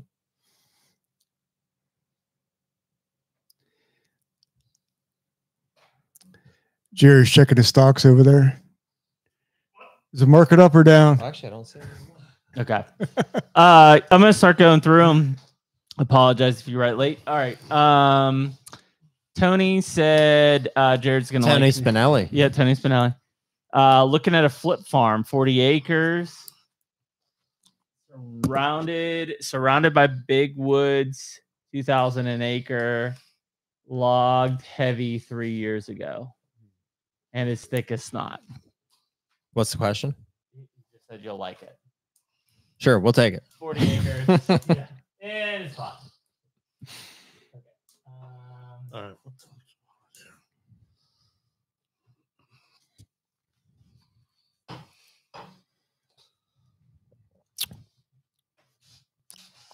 Okay. I think Philip the Wise, who's usually on this, Philip, I think he's talking about Yoder's. So I'll be interested to hear the dad's opinion on this. But I think he's talking about Yoder's podcast. He's saying, do we think people are just really a bad shot? Because Yoder was saying that 40% of the deer that he gets called in for a thermal drone recovery are actually dead. The other 60% are alive. Oh my. Do you think it's that people are a bad shot or that deer are just tough? I think it's things happen. I think it's just bow hunting. and yeah, I think people take questionable shots. Right. Yeah. I mean, do people practice as much as they should? I don't know. Here you go, Jeremy. Well, I mean, you got the factors of sticks in the way, that can happen. Yeah, a lot of things happen. Well, wind deflection. Right. The more you kill, I mean, the better you get at it. Like, oh yeah. I wouldn't less and less as you time don't get that goes actual on. buck fever. But initially, like, I'm not proud to say, but as part of it, it's like I wouldn't do a lot. Did someone ask Yoder how many repeat customers he has? No. Yeah. No, that's a good question. That's a good one. Yeah. The question is like, maybe somebody that, every year. Yeah, every year you calling this guy? I assume it's a fair amount, probably. Gosh, hopefully they learned the the cash lesson. cows. Yeah. Jared, this is a question for you. Matt J asked, are you guys lobbying to get bait out of Ohio? We're not, no. And it's sounding like lobbying is maybe not the approach in Ohio. It sounds like the setup is that there's a commission. Oh, what's it called, Jeremy? The Ohio Wildlife Council or something like that. So it's the that's what it is. the commissioners for the Ohio Department of Natural Resources, which is called the Wildlife Council. So, and the guy's name is Mike Rex, is the chairman of that board, which seats 8 members, including him. He's actually coming on the podcast next Tuesday to talk about it. And so it sounds like it's simply a proposal to those guys to vote on an issue like that. I know that he initially has told us that he's not in favor of banning it. You know, and he's got some valid arguments as to why. But I know there are some, you know, we know some people that are essentially organizing to try to fight for that. And so I think my opinion is I would be, I don't know how you feel about it either, but like I would be in support of getting rid of that generally. I just think that it's not doing anything good for the state long-term. Ultimate, you know, just generally speaking, I am in favor of things that make deer harder to kill. I know that that's at odds with some other people's goals, you know, mainly farmers, motorists, right? Like we don't want motor vehicle accidents everywhere. So the deer herd needs to be managed, but I think there's better ways to kill deer and not necessarily target 3 to 4 year old age class bucks. And that means getting rid of baiting. So yeah. Some people are organizing for that. We're going to have Mike on. He ultimately is the chairman of the organization that holds the power to do that. So we'll see. Are you going to ask him if there's a compromise? If it's not, we're gonna root it out with him. Yeah, just going to walk all the way across and say it's not in season. So it sounds like Mike's initial thing is he's like, hey, if we ban baiting, we're going to lose a lot of hunters because people don't hunt without bait. Basically, is what he said, and that's true. And it's an enforcing issue too, right? Definitely an enforcement issue. Yeah. But so if they make it illegal, people are going to quit hunting or say, I don't know how to quit. I don't know how to hunt without bait. And that's a problem because we have less voters and less money coming into the state. We also have less ability to manage the herd, which is necessary. So those two things need to be addressed in order for Mike's concerns to be satisfied. Okay. Okay. Let me find another one here. Oh, apparently Dottie at Nelson Arrows is not dead. So. Wow. Okay. Sorry about that one. Sorry, Daddy. Retract that. Yeah. Sorry, Daddy. Didn't mean it. Yeah, we didn't mean it. Okay. Nick wrote, is planning a good plot for bait? Basically asking, is food plotting baiting? Escalma? No, different, Nick. I think the answer is you got to draw a line somewhere. So is planting a food plot, planting an ag crop, you know, what's the difference? I mean, for me, I think it's something that can be just dropped on the spot and is immediately attractive to deer. Yep. And I'm not saying that food plots are not attractive to deer because obviously they are. Right. But I think the barrier to entry is much higher and you have to draw the line somewhere. Yep. So you'd say like a bird feeder is baiting. I mean, essentially, yes. Yeah, I mean, so the intention needs to be questioned, I guess. Yeah. So I mean, I don't know. Food plots in to help the health of the deer herds. Well, you put them in. Hold the deer in that area. So yeah, so they have food at the winter. Well, I think the big thing with food plots, and at least this is my, and you know, whatever. At the end of the day, I really want to go with whatever the residents say. But my beef with the baiting is, tomorrow we can go to the co-op, grab a bag of corn, and I can go put it out at your spot and dump it out there. And guess what? That hunt, it is guaranteed there. If I try to do that with a food plot, doesn't exist. Yeah. So you said two things there. It's immediately attractive and it's guaranteed. Yep.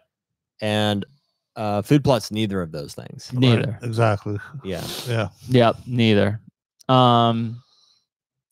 Zach Phillips wrote and said, would you guys or have you ever come down to Oklahoma for whitetail? I think that is a super underrated I'd love state. to, but it's so far. Well, it's not that much. Dude, we're an hour from the border right this now. Is so far. I know. But I mean, Oklahoma is one of those states that's why I bought a farm in Illinois. It's like we're driving through so much good deer hunting to get to good deer hunting. But yes, if you're inviting, yeah, we'll go. Yeah. Yes. Yeah. Let's see here. All right. Here, I'm just reading through here. Jordan asked, "What were our first animals killed?" Oh, Oh, first kill. I don't Wow. remember. It's probably trapping for you. Probably before that. Hmm? Probably a robin or something. yeah. That's what I was thinking. Or Like a bird in the you yard. you took me squirrel hunting for youth. A squirrel. Remember Yeah. when they had that early season? Yeah, with 22s. Did we shoot one? I think we did get a couple. I shot a sparrow right in the eye, Mm. and the BB ended up looking like the eye. Mm. Yeah, I cried. Oh, I remember dropping a cardinal in Graham's bird bath one day. Oh, yeah. not Like good. just it was like one of those Not things where it was just good. like so pleasant feeding, and I hit it just like, So- One day, him and his cousin I think he was staying overnight at Kate Ron's, and they were out in the backyard, and there were bats flying around, and they had a BB gun trying to shit. shoot bats. You know how they fly with a BB Yeah, I gun. mean, what are the odds of that? So my brother-in-law went out, and he's sitting out there in the yard where he goes, "Let me see." He pumps it up. These bats are flying. Boom! Drop the bat. Wow. I was like, "Wow, That's amazing. Yeah. You say something about you smoke this deer or you whack this deer. Mhm.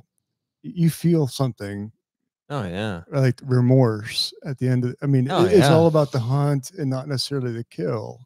Oh, sure. And so I want to make sure that.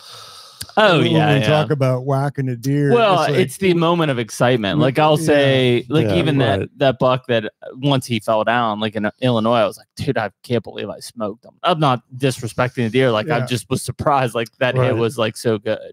Yeah. No, that's interesting. It's there definitely is. It's not remorse. It's respect.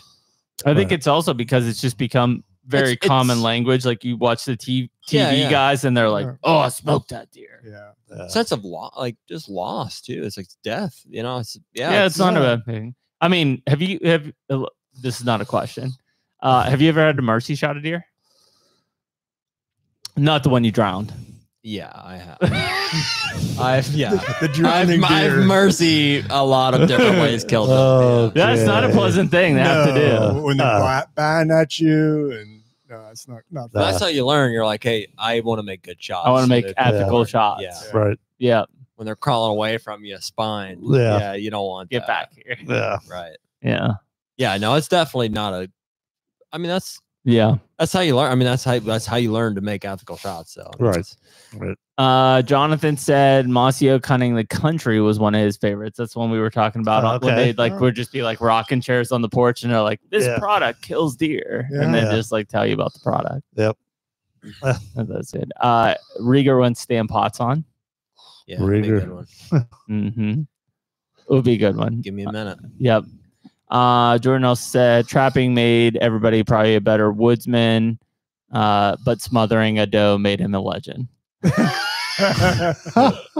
Oh, me? Yeah, you. that drowning the doe.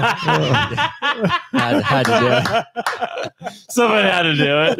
Yeah, that's a good one. Wow. Okay. Yep.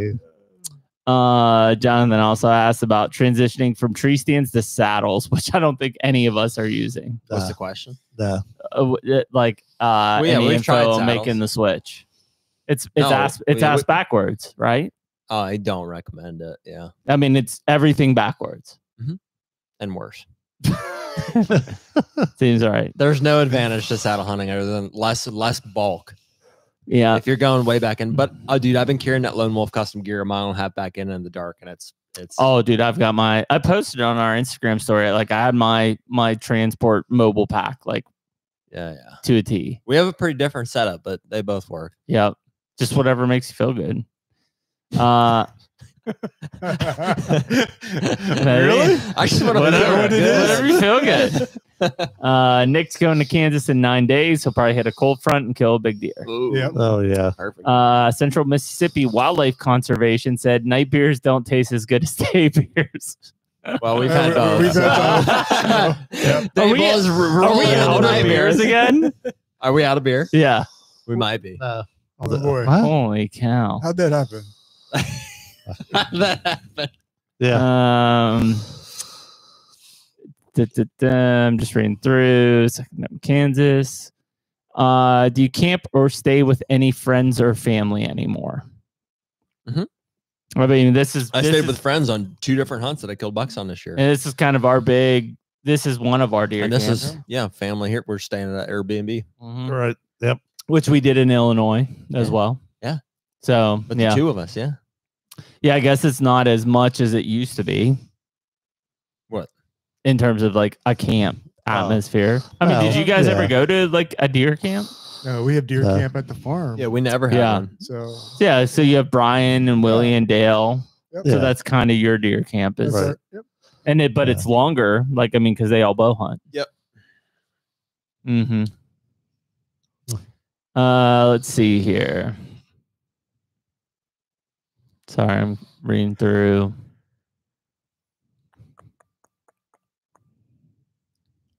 Drowning that doe. Oh boy. Yeah, that made you a legend. Yeah. Talk to Alan. A lot of people are saying Western Kansas is a lot easier than where we're at. I've heard the opposite. I've heard it's a lot harder from everybody that I know that hunts out there.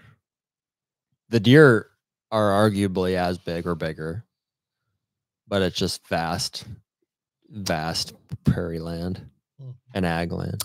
Jonathan asked about spot and stock, probably because he heard me say I got out and tried to spot and stock that one today. I mean, I've killed several bucks off the ground. I killed that one down here the same year you killed off the ground.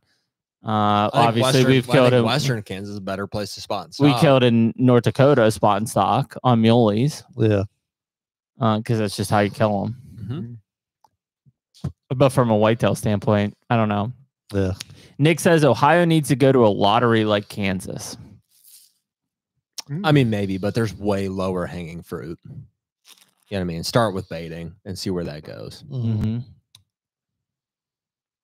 I'm open to that. What's the best states with over-the-counter tags for non-residents? Illinois. Think so? Yeah. Better than Ohio? Or are you just trying to deviate the attention? Yeah. No, Illinois is better. You think so? Yeah. Yeah, I would say that's a tough one. In terms of over-the-counter, or it depends on where you have to go. Here's the 2 states that people have always asked us: Missouri, we ignore. Yep. And Indiana, we ignore. Yeah, and both it's because there's gun seasons during the rut, and their age classes suffer. Mm-hmm. Yeah, I mean there are places in Missouri and Indiana that kill giants, but I think it's private land for the most part. Managed private land. Mm-hmm. Sorry, still breathing. In our experience at this table, what is the best strategy to kill a mature buck? I have an easy answer. All day sit. What is the best strategy to kill a buck? That's not what I was going to say, but that's not a bad answer. Yeah. A mature buck. Yeah, all day sit. Just do anything you can to be on properties where mature bucks are. I was just going to say hunt where they're at. Yeah. Sounds stupid. But yeah. Yeah. Right. I mean, if they're not there, you're not going to get them. If the 4 of us were hunting a Pennsylvania game lands, we could have the best strategy in the world and it's not going to do anything. Right. Probably not going to be great. But if we're hunting, hunt where they are. Yeah. Hunt where they're at. Eventually you'll run into one. Yeah. Yep. Let me see here. Sorry, I hit a button. Okay. Wisconsin Joey wants to know when we're buying land in Wisconsin. We've actually talked about it. Yeah. That's probably another overlooked one. Why does he have some for sale? What do you got? You got to give us a good price. Yeah. Yeah. Let's see.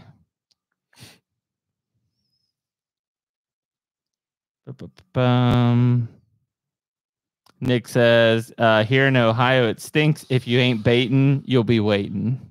Yep. That's what it is anymore. Seems like it. Okay. How would you guys approach trying to get rid of baiting in a state, for example, Texas, where it's been illegal for generations and don't see it going anywhere? I mean, same's true in Ohio. It just depends on the state, how the legislature is set up. So like in Ohio, it sounds like there's a committee, of 8 people, a board that basically fields those inquiries and makes decisions on them. I don't know in Texas. I mean, some states are required lobbyists, so you'd have to hire a lobbyist to lobby on behalf of hunters who want to get rid of baiting, and then the issue would be voted on. So I don't know, dude. I like Don Higgins has. It sounds like a pretty strong stance to say, like in Illinois, you're not getting anything passed. Like he just basically says the politics are so corrupt there that because he was on boards or whatever that were trying to get stuff changed for a long time, and it just they couldn't get anything done. Yeah. So two good questions here. Jonathan asked if we're using what are we each using the hunt out of here in Kansas? That's my Lone Wolf custom gear exclusively. Besides the ladder stand, I hunted out of a ladder stand I found on public tonight. What are you hunting out of? I have a hang on with a stick. The muddy that goes inverted backwards as you climb up. Wow. But the lifeline is in. It's in. So you're hunting out of that new Novix. Ladder. Yeah. That Raider ladder, which is awesome. That thing was super light. Oh. I was surprised. I mean, I took the thing down myself. Yeah. Wow. That's saying something. Yeah. It's saying something. And yeah, I'm the lone wolf as much as I possibly can. I have 2 actually. I've got one that I left hanging down here and one that I'm running with. Let's see here. This is a question for the dads, so we can't answer. How have the dads adjusted to the new technology that they grew up hunting without? Sorry. So basically, how have you adjusted with as technology has become more advanced? Trail cameras, cell cameras, rangefinders, rangefinder. Do you have a rangefinder? Yeah. You do have one? Yeah, we had range. I was going to ask you. I was like, does he have one or not? Yeah. We had the old school rangefinders too, right? Where you could look and there was like the scale that went sideways. Holy shit. And it was almost like for golfing they had them. Yeah, you could use them. It was good to about 40 yards. Yeah. But it's been hard for me, technology-wise, specifically with the cameras. Yeah. Because I've been in stands and I've seen the flash go off when there's a buck in front of it, and we don't get that picture. And so I know there's Spartan. Well, I know there's deer out there that are impacted, and so I try to hunt areas of my farm that we don't put cameras. And that's contrary to how Jared hunts, where he won't go out unless he sees a deer in a certain property. So, in my opinion, honestly, I rely on you to tell me everything. tell me where to go. Where do I go? Where's the deer? I mean, as far as getting into all the cameras and the Onyx, and we're failing you. All that stuff. But I mean, I could learn to do it, but it's easier just to say, where do you want me to go? Yeah. What do you want me set up? Okay. Sounds good. Onyx has changed. Yeah. I mean, because we used it in Colorado on an elk hunt. Jeremy gave me access to his track right to the tree, and it sure made it a lot easier to find stands at night. Oh, yeah. With the technology. Well, we did that when we went up to Allegheny National Forest. We went up to check my stand out when we got there. It was pitch dark. And he goes, here, let me see. He pulls out, and we're walking through it. And I'm thinking, where the hell are we going? And, well, right to the stand. I was like, okay. But, yeah, I mean, I rely on his technology. Let me know. I don't know. I'm losing a lot at poker when I'm playing on my phone while I'm up in my tree. So I think it's kind of funny because I got my first camera when I was in Mississippi. That was probably 2007 or 8. Something like that. I had one of those big Moultrie D battery sucker type things. But that was my first trail camera that I used, and it was film.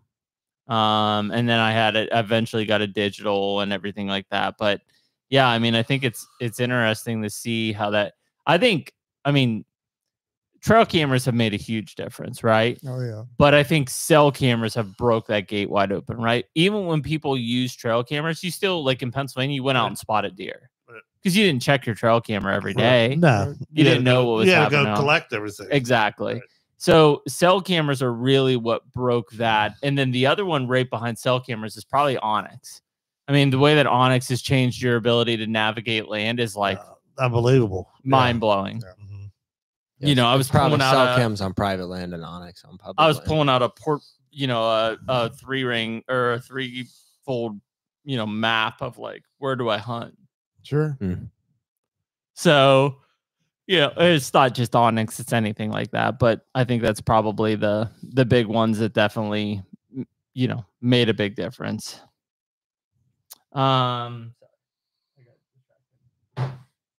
Okay, so that was the technology one.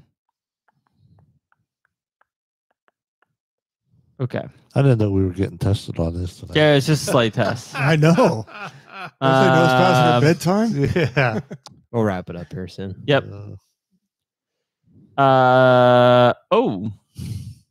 Is Jared thinking that he can kill 3 mature bucks in a single year like Ben Rising Jr.? Yeah, there's probably one more in me. I mean, you got here. Yeah, you still got Ohio. I feel like I'm gonna come back here. You got here in Ohio, right? I mean, those are your 2 big ones. I don't have anything in Ohio to hunt right now. No, but get out of here. We'll certainly keep looking. I think you're probably got something. Yeah. Let's see. But yeah, well, since they asked, this is my first year ever that I've killed more than one whitetail buck. Yeah. Yeah, I killed that one in North Dakota, and I killed this one here. Is that the first time ever? First year ever. Of multiple bucks. Yep. Wow, I didn't know that. Yep. I don't think I've ever killed more than 2. Coming for you. I know. Yeah, I've got some time left here. I might kill plenty of time. I might kill one more. You killed one this year, right? One so far. Yeah, you've got Kentucky's looking good for you. Yeah, I finally got a good shooter down there. Okay. After all that whining. I know. I was about to sell that damn place. Seriously. Okay. Let me see here. Alex asked, expandables or fixed blades? I think we're all using expandables at this table. Yeah. Yes. For the most, I mean, it depends on your setup. If you're shooting heavy enough arrow and enough poundage, it's expandable. But if not, probably fixed blade is you need that for the penetration. So penetration over. I mean, we were talking about who we were talking about with. You need it all. You need everything. We need trauma. You need trauma to the organs. You need to cut the organs as much as possible. Yep. Wisconsin Joey wants to know if Uncle Ted's coming on for CWD and baiting. I know he's interested in it for sure. Probably after the season. Which surprisingly, and he didn't mention us by name, we were part of the Joe Rogan podcast. Would you say we were a part of it? I would say we're part of it. Yeah. He mentioned that he saw a clip that we promoted. That's pretty cool. Yeah. We were part of it. We're basically on it. We're basically on it. Yeah. Nick said, isn't the Novix just a rebranded Lone Wolf? Yes. The new Novix is the old Lone Wolf, but not the same as Lone Wolf custom gear, right? Correct. The Lone Wolf custom gears are built for like mobile hunters. I don't know exactly how that happened, but I think like on the DeQuesta sold Lone Wolf to the guys that own Novix, right? But then there was something with the trademark. I don't know what happened there. So now the old Lone Wolf is Novix and Lone Wolf custom gear is the DeQuestos. And there is a stark difference between the old Lone Wolf and the current Lone Wolf. Eli asked if we killed the double drop time buck on our new farm. Do we have a double drop time buck anywhere? Nope. We don't have one. You killed a double drop time though. I killed a double drop. We were on the streets of Penn State campus when you called Jared and said, I shot a double drop time buck. And we were like, right. Speakerphone. You're like, I shot a double drop time. Yeah. Right. When's the last time you saw one of those in the woods? Right? Never. Did we? What do we say that deer's age was? We think 2 or 3. We think he's 3. That was the one that the dogs pushed to you, right? It's the ones the dogs chased out of the woods, and then the coyotes. I hit it back, and so I backed out. It was a night shot, and next morning, everything up until the Cape had been taken. Wow! So the coyotes took. It's an awesome looking deer, like true double drop tines. Yeah. And you guys didn't know that deer? No. That's crazy.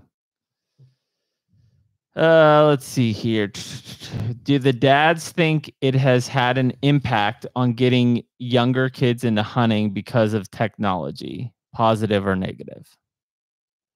I think it's been positive for the technology. Same thing with the Onyx. As far as being able to find out where the lines are, it gives the dads more confidence when they go out into public. They know where to go, and to expose the kids to new areas. It also gives, if you need to know landowners, you can go out and click a certain area that you've seen a buck at. So you can go up and ask by name the person on any property that you're at. So I think it's been very positive. Yeah. So, I mean, I think the hardest part with getting any young kids out hunting or anything outdoors is just, you're not going to take some young kid new out into the woods to archery hunt, because you're going to sit there for hours and maybe never see nothing. And they're going to be like, well, I ain't doing this. This is crazy. Yeah. Yeah. So I think it's just baby steps into something, little by little. We do a youth turkey hunt on our farm, and it's kids 12 through 15. Okay. And they bring their guardian, and we put them with a guide. And, there's a set time to go hunt in the morning and evening just for turkeys. But before we take them turkey hunting, we take them to the skeet range. And so they shoot, 50 to 60 different shots. Good. And then they get their shooting out of them, knowing that they may not shoot a bird, but that vocalization for a young kid with the bird coming at them, and to see kids for the very first time shooting a turkey, it's awesome. Yeah. Great way to introduce a kid to sport. Yeah. Well, and it's the same as your boys. You got Carter and Harlan. I mean, Harlan, you say, you get up, you ready, want to go hunting? And he's standing at the door saying, let's go. Yeah. Carter, he likes to hunt, but he don't have that drive like Harlan. And it's just the way they are. Some do, some don't. And, yeah, I mean, we've talked about it before. I don't know, I get on myself because it's like, what did I mess up with one, do right with the other? It's probably just an individual preference in terms of how that kind of sets itself up. Exactly. Like I know that, the younger one likes to go out. Maybe it's because I made it a little harder for him because he wasn't out hunting all the time, or maybe it's because he just wants to hunt more. I don't. Does he like the fish? Oh, shoot. Yeah. They both like the fish. So just get him in the outdoors, and then eventually, whether it's trapping or fishing, and then migrate them over. I think the hardest part is where, like, when we grew up, we didn't have a choice how to hunt. Like, you had to scout, you had to walk out there, you had to look for scrapes, you had to look for rubs, you had to sit in trees, you wouldn't see deer, and you had to sit in trees, and you wouldn't see deer, and you had to sit in trees, and then you would see deer. Like, nowadays, because of the technology of cell cameras and everything else, like, they don't really have to hunt if they don't want to see. Like, and I'm not just blaming on hunting. I think it's just how everything else in life is like, think about, I had a Game Boy or whatever growing up, but it wasn't like I was out playing my Game Boy when I was in a tree stand. Like, these kids are playing Nintendo Switches and like connected all the time. Like, it's just, it's a different lifestyle of how do you get them to really love the outdoors without pushing them into it to where they hate it. It's that fine balance of, I want them to have success, but not so much success to where they think it's too easy. Because that won't hook them. Like, the reason we all have this passion still is because, like, we struggled when we started at this thing. It wasn't like, oh, we just went out and killed bucks and like it was that's how we did it. And I worry about that. And like, I don't, fortunately, just with a chain of events, like, my kids have killed 1- and 2-year-old bucks. But if you look at some of these kids online, they're killing booners, giants, like, consistently booners. And it's like, where's that kid go from here? I'm still chasing the booner, but he's just killed 2 back to back. Like, does he really like hunting? Does he really feel like this is like he's connected? Maybe he does. I'm not saying that he doesn't, but it just seems really odd if like at 9 and 10 years old you killed 170-inch deer. Like, where do you go from there? Yeah. Well, and that's like there for a while when you were into deer hunting pretty good. You started doing videos. Yep. And you would bring stuff home and you would sit on the computer. We bought you some kind of software to do, change different things and add music. And when you have Metallica Sandman on there. No, it was Ted's. I had Ted's. I had Fred Bear playing, and I had we do like Metallica. Stranglehold. Come on, we do like Metallica. We love Metallica, but I'm just saying it was Ted's stuff. But so that kind of brought the technology, the computer stuff into the thing. So they go out. I mean, that's all they did. Him and Ange, and who else was all with you? Rieger. Yep, Shrek. Yeah. And you had to videotape all the hunts. And then you would sit and you would try it on the computer, make it different. I mean, it was interesting. So it made you get out and hunt so you could come home and do this on the computer, So yeah, it was neat. I think it's a weird thing because, like, as much as, to be honest, this week has been as much, quote, woodsmanship as I've done in a long time, transparently. Yeah. Because we haven't had cameras out, because we can't use, I mean, hell, we even caught ourselves. We're like, we only have 2 cell cameras. Like, we have to place, it's like, wait a minute, we can't. You can't put that. We called the game warden and it's federal land. And he's like, yeah, you can't do that. Nope. So, I mean, it's literally woodsmanship. To your point, you're like, man, if there's no pressure here, I am in the spot. But the thing you can't monitor because my woodsmanship's been on point. You don't. You can't observe what's happening when you're not there. Right. Yeah. Right. So there's a huge advantage. And I have run into. Well, for instance, the one spot I went to, I was like, well, I walked to the very, the back end of this ag field, and I'm getting ready to cross this spot in here, and there's a guy in there squirrel hunting, and I'm like, what are you doing? He's like, calls me over, and he's like a Chinaman from Wichita. Yeah. He's like, oh, we're squirrel hunting. Yeah. He's a Chinese man. He's not a Chinaman. Chinese. He's a man. Yeah. Yeah. Well, he's from Wichita. Asian American is what he prefers. Okay. Well, I thought he was from Eureka, that Chinese place. No, that place closed. That's family business. Okay. And but anyways, he's like, yeah, there's 5 of us here squirrel hunting. And I was like, oh, okay. He's like, yeah, you're good. Go ahead. Teriyaki chicken. And you're getting after me for calling him Chinaman. You see where I get that from? And so I cross the river there, and I find this like awesome spot. I'm like, classic like rut funnel here. I'm looking at him like, okay, like running into that guy was not the best sign, but we'll see. And I'm walking out, and I run into another one. He's like, oh, we squirrel hunting. I'm like, okay, that spot's out. Yeah. But case in point, it's like, had I not run into those guys, I might have been all in on that spot. It might have been like, this is it. And lo and behold, there's guys walking right through there, just waltzing around, shooting squirrels. Okay, couple more before we wrap this up here soon. Just go with teriyaki, yeah. So one of the questions was like, before even the season starts, we all probably have in our mind, what's the thing we look forward to the most in the upcoming season? Oh, one thing. That's hard. I know. Just all of it. Just the whole, just being here. Just the process. Just the whole experience. Shutting the world out to just be a part of deer season. Mm-hmm. Yeah. Well, just being here in Kansas, knowing no matter where you're at any moment, that buck of a lifetime can walk through like it did today. And to me, that's the whole thing there. It may get boring. I don't see anything of that, but I know they're there. I know there's big deer here, and it's just at any moment one could walk through. And that's what I'm waiting for. I look forward to the lack of distractions because you're in your stand. Mm-hmm. You have lots of time, and we don't, as men or any hunter and women, we don't take time just to be quiet and appreciate being in the Creator's beautiful creation.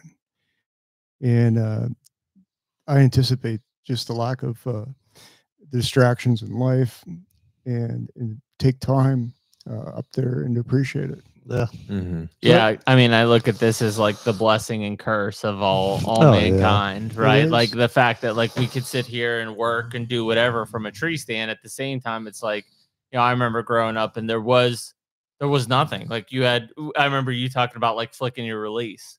And that's like all I remember doing in a tree stand when I was younger, is like sitting there flicking my release and like binos up, like just scanning, flick release, binos up, because there was no, oh, let me just see what's going on Facebook today or YouTube or whatever. It didn't exist, right? You know, when that side Instagram of it didn't exist yet. Yeah, so I mean, it's a kind of a crazy side of it. Like some Facebook, but I don't remember like those our first phones. Like it wasn't going on the internet. I don't think. No. Like my MV text messaging, maybe like maybe I got a text message. Yeah. It's a weird thing when you look at it, because, you know, when you talk about like what obviously like the goal, at least for me, is like I want to kill a mature deer. Like that when I enter a season, and I don't really care what state it is, like the goal is to kill a mature deer. But I think the more that we get into it, it's the, you know, we talk about that deer camp there. We don't have that anymore. No. Which was so cool. Like the moment we left deer camp on whatever Tuesday night after Thanksgiving, we started looking forward to next year's deer camp. Yeah. And it's a tough thing to put a finger on, but like that doesn't exist for most people anymore. Yeah. No, and that's how it used to be. We used to leave. Well, it used to be Saturdays, and then next thing that was Friday, day after Thanksgiving. You know, we'd be up Friday morning, 5 o'clock, load up the truck, you know, all the food, all the stuff and everything, and head to camp, you know. And a lot of times we came home Monday night, but a lot of times we stayed till Tuesday, came home on Tuesday. But just being in the camp atmosphere, Saturday we'd do some grouse hunting, pheasant hunting and stuff. You know, Sunday was going out target practice and stuff. And then hear all the old deer stories, you know, for the upteenth time, you know. Sure. But it's just, you know, it's just what they were. Then we always used to have the prediction. There could be 12 guys in camp. And we'd go around, well, what's your prediction? How many deer? I don't think we ever took more than one deer to camp. Yeah, it was well, we talked about that here. The most deer that we ever killed out of our group was 2. Yeah. The year that you and I killed and Steve did not. Right. That was the best year that we had at this camp. Right. Other than that, I don't think we ever killed 2 deer from this camp. I've really enjoyed this year, especially. Like I think this podcast has just opened a lot of doors for us in terms of like not invitations necessarily, but it's fun to just like when people ask you to be, or they invite you to come out or be a part, and it's fun to roll out and be, you know. It's funny because like we're just dudes, you know, that just do this podcast. It's like you guys have been a part of it. This is all it is.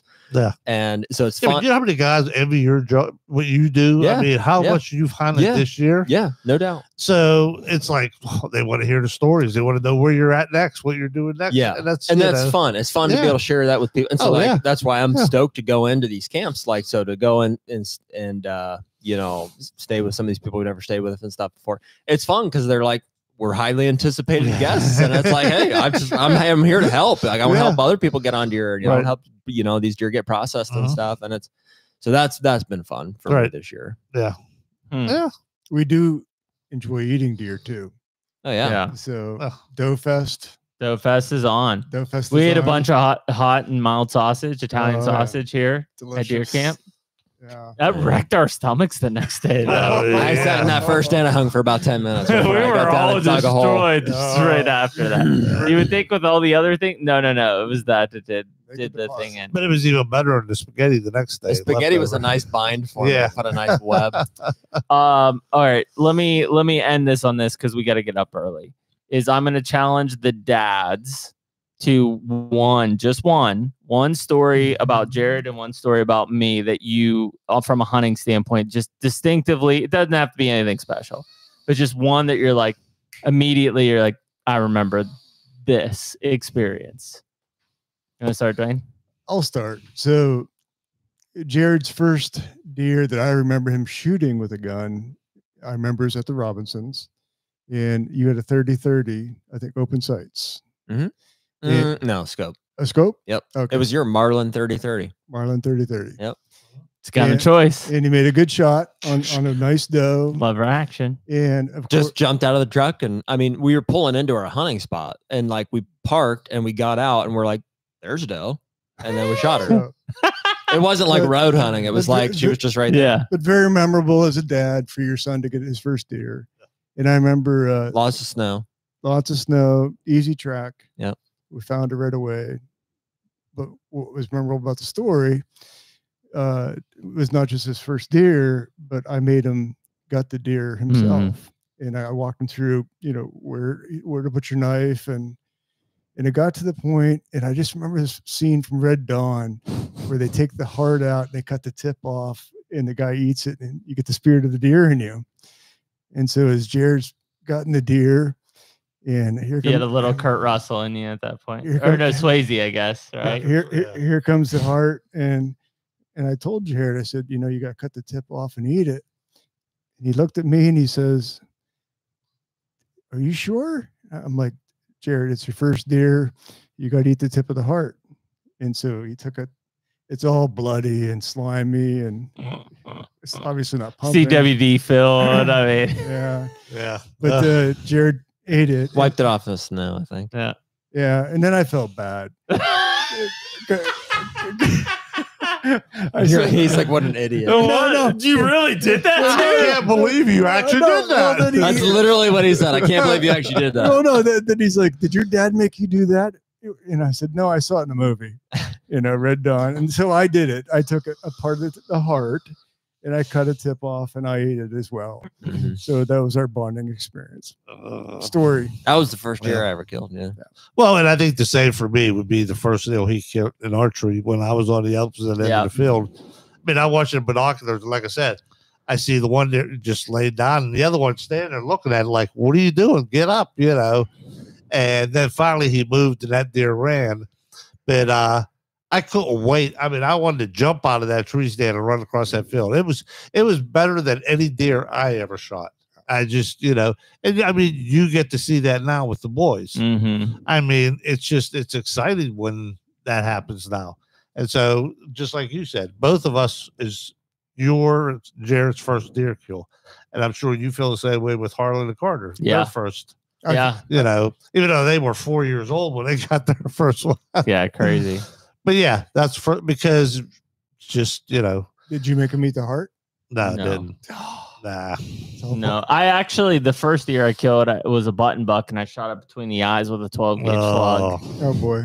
You want to tell that story? Yeah, real quick. Let me tell this story. So my brother-in-law, where he lived, there was a field and then there was woods behind his house. Well, we knew there was a lot of deer in those woods. So I take him and my two nephews and we go in the back and there's it's almost like a shelf type thing. So I space them like 50 yards apart. I said, "Now your dad and my father-in-law and all that, you're going to be putting the drive on." I said, "So when we see the deer," I said, "pick a deer." Well, we're standing there. What is it? It's doe season only. This is back when PA 3-day doe season. Okay. First day of 3-day doe season. Right. So they're back and forth. Next thing you know, here come the deer. I mean, I couldn't tell you how many deer were there. And these guys just start unloading. And I'm just, my one nephew, he's got a 30-30, and he jammed after about 3 shots, and he's trying to get it fixed. My other nephew's facing the other way, shooting at a deer, but he keeps hitting the tree instead of the deer. And I think he just kept shoving shell and shooting after a shotgun. I think he went through like 10 shells. I'm like, so they finally stopped, and I come over, and his deer's laying on its back with a hole right between its eyes going, twitching. And I think it's dead. Just stop. Wait. Yeah. And I'm thinking, oh my God, we got dead deer all over the place. That was the only deer we had dead.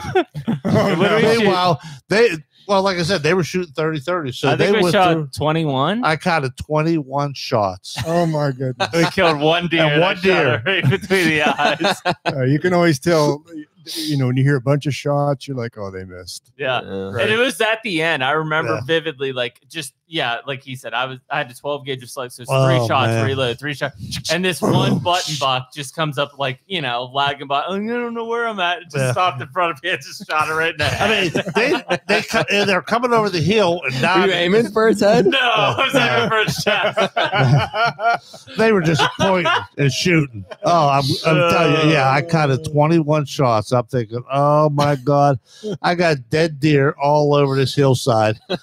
And I said, you guys, stop right. You stay right there. And I started looking. It was the only dead one I found. It was crazy. Yeah, absolutely crazy. That was the first deer I ever killed. Wow. Pretty dramatic fashion. Yeah. So I took it and had cut everything, the skull, cut the little nubs off. They were all shattered because I broke the skull. Put him on a piece of board and that was his first buck, and so we got to hang on. You got the European little nubs. Yeah. So, I mean, you know, you can sit and tell stories all night long, you know, and that was the thing about the deer camp. You'd hear the stories just over and over and over. Yeah. And it was great. Yeah. Right. But then, you know, everybody's just lives change and kids grow up and move in different directions, move out of state or whatever. And it all kind of just goes away. Well, I mean, Kansas was kind of our first reinvigoration of a deer camp. You know, we really, I know you guys did your, you know, with Willie and Dale and Brian with Ohio and stuff, but like for us, I mean, our first chance at like having a deer camp again was like, hey, let's go to Kansas and let's do this. And like this has been like the first kind of reinvigoration of deer camp. And, you know, it's a start, you know, and that's what you got to kind of put out there and do. And, you know, it is funny because you think about that camaraderie around it. And I think archery is a tough thing, you know, gun season and the way that kind of rolled opening day gun season. But when you talk about archery and like the patience and the kind of consistency and frequency that you're out hunting, like it's tough to have a camp around like archery hunting unless you do like these trips. So I think it's just more slow paced archery, you know, where rifle, you're thinking, okay, I'm going to go out and sit here and I want to see 300 deer today and I want to shoot them. But with archery, it's a totally different ball game. You're going in, you're trying to get in quiet as can be. Sit, you know, hopefully, you know, where there's a big buck or whatever. So it's like it's a more individual sport, you know, with the gun, it's a lot of driving and stuff. It's more, it's not like, a team hunt. Yeah. We're going to set you down here. We're going to go put a drive on for you. Yeah. I think it's also that you're not going to be shooting a lot. Right. Oh, exactly. We may never release an arrow. Right. Exactly. Yeah. I mean, might not even see a deer. This could be, and I'm not going to jinx us. We have tomorrow and Thursday morning. This could be the first year that I don't think we will have released an arrow. Yeah. Might as well just sling one. Yeah. You know? So, well, listen, we appreciate everybody listening to the Live at Kansas Deer Camp podcast. We've been, you know, kind of throwing this out there on a whim, but we're excited to have the dads in camp for this. And Jared and I obviously had a blast with the live episode on Halloween. And, you know, we, you know, as long as you guys keep enjoying these, we'll keep doing them. And, you know, for us, it's way past our Kansas Deer Camp bedtime. Oh, yeah. We got to get up bright and early to get into our stands and stuff. But yeah, we appreciate everybody out there and good luck during the rut. And we'll catch you next week. Yep. Later.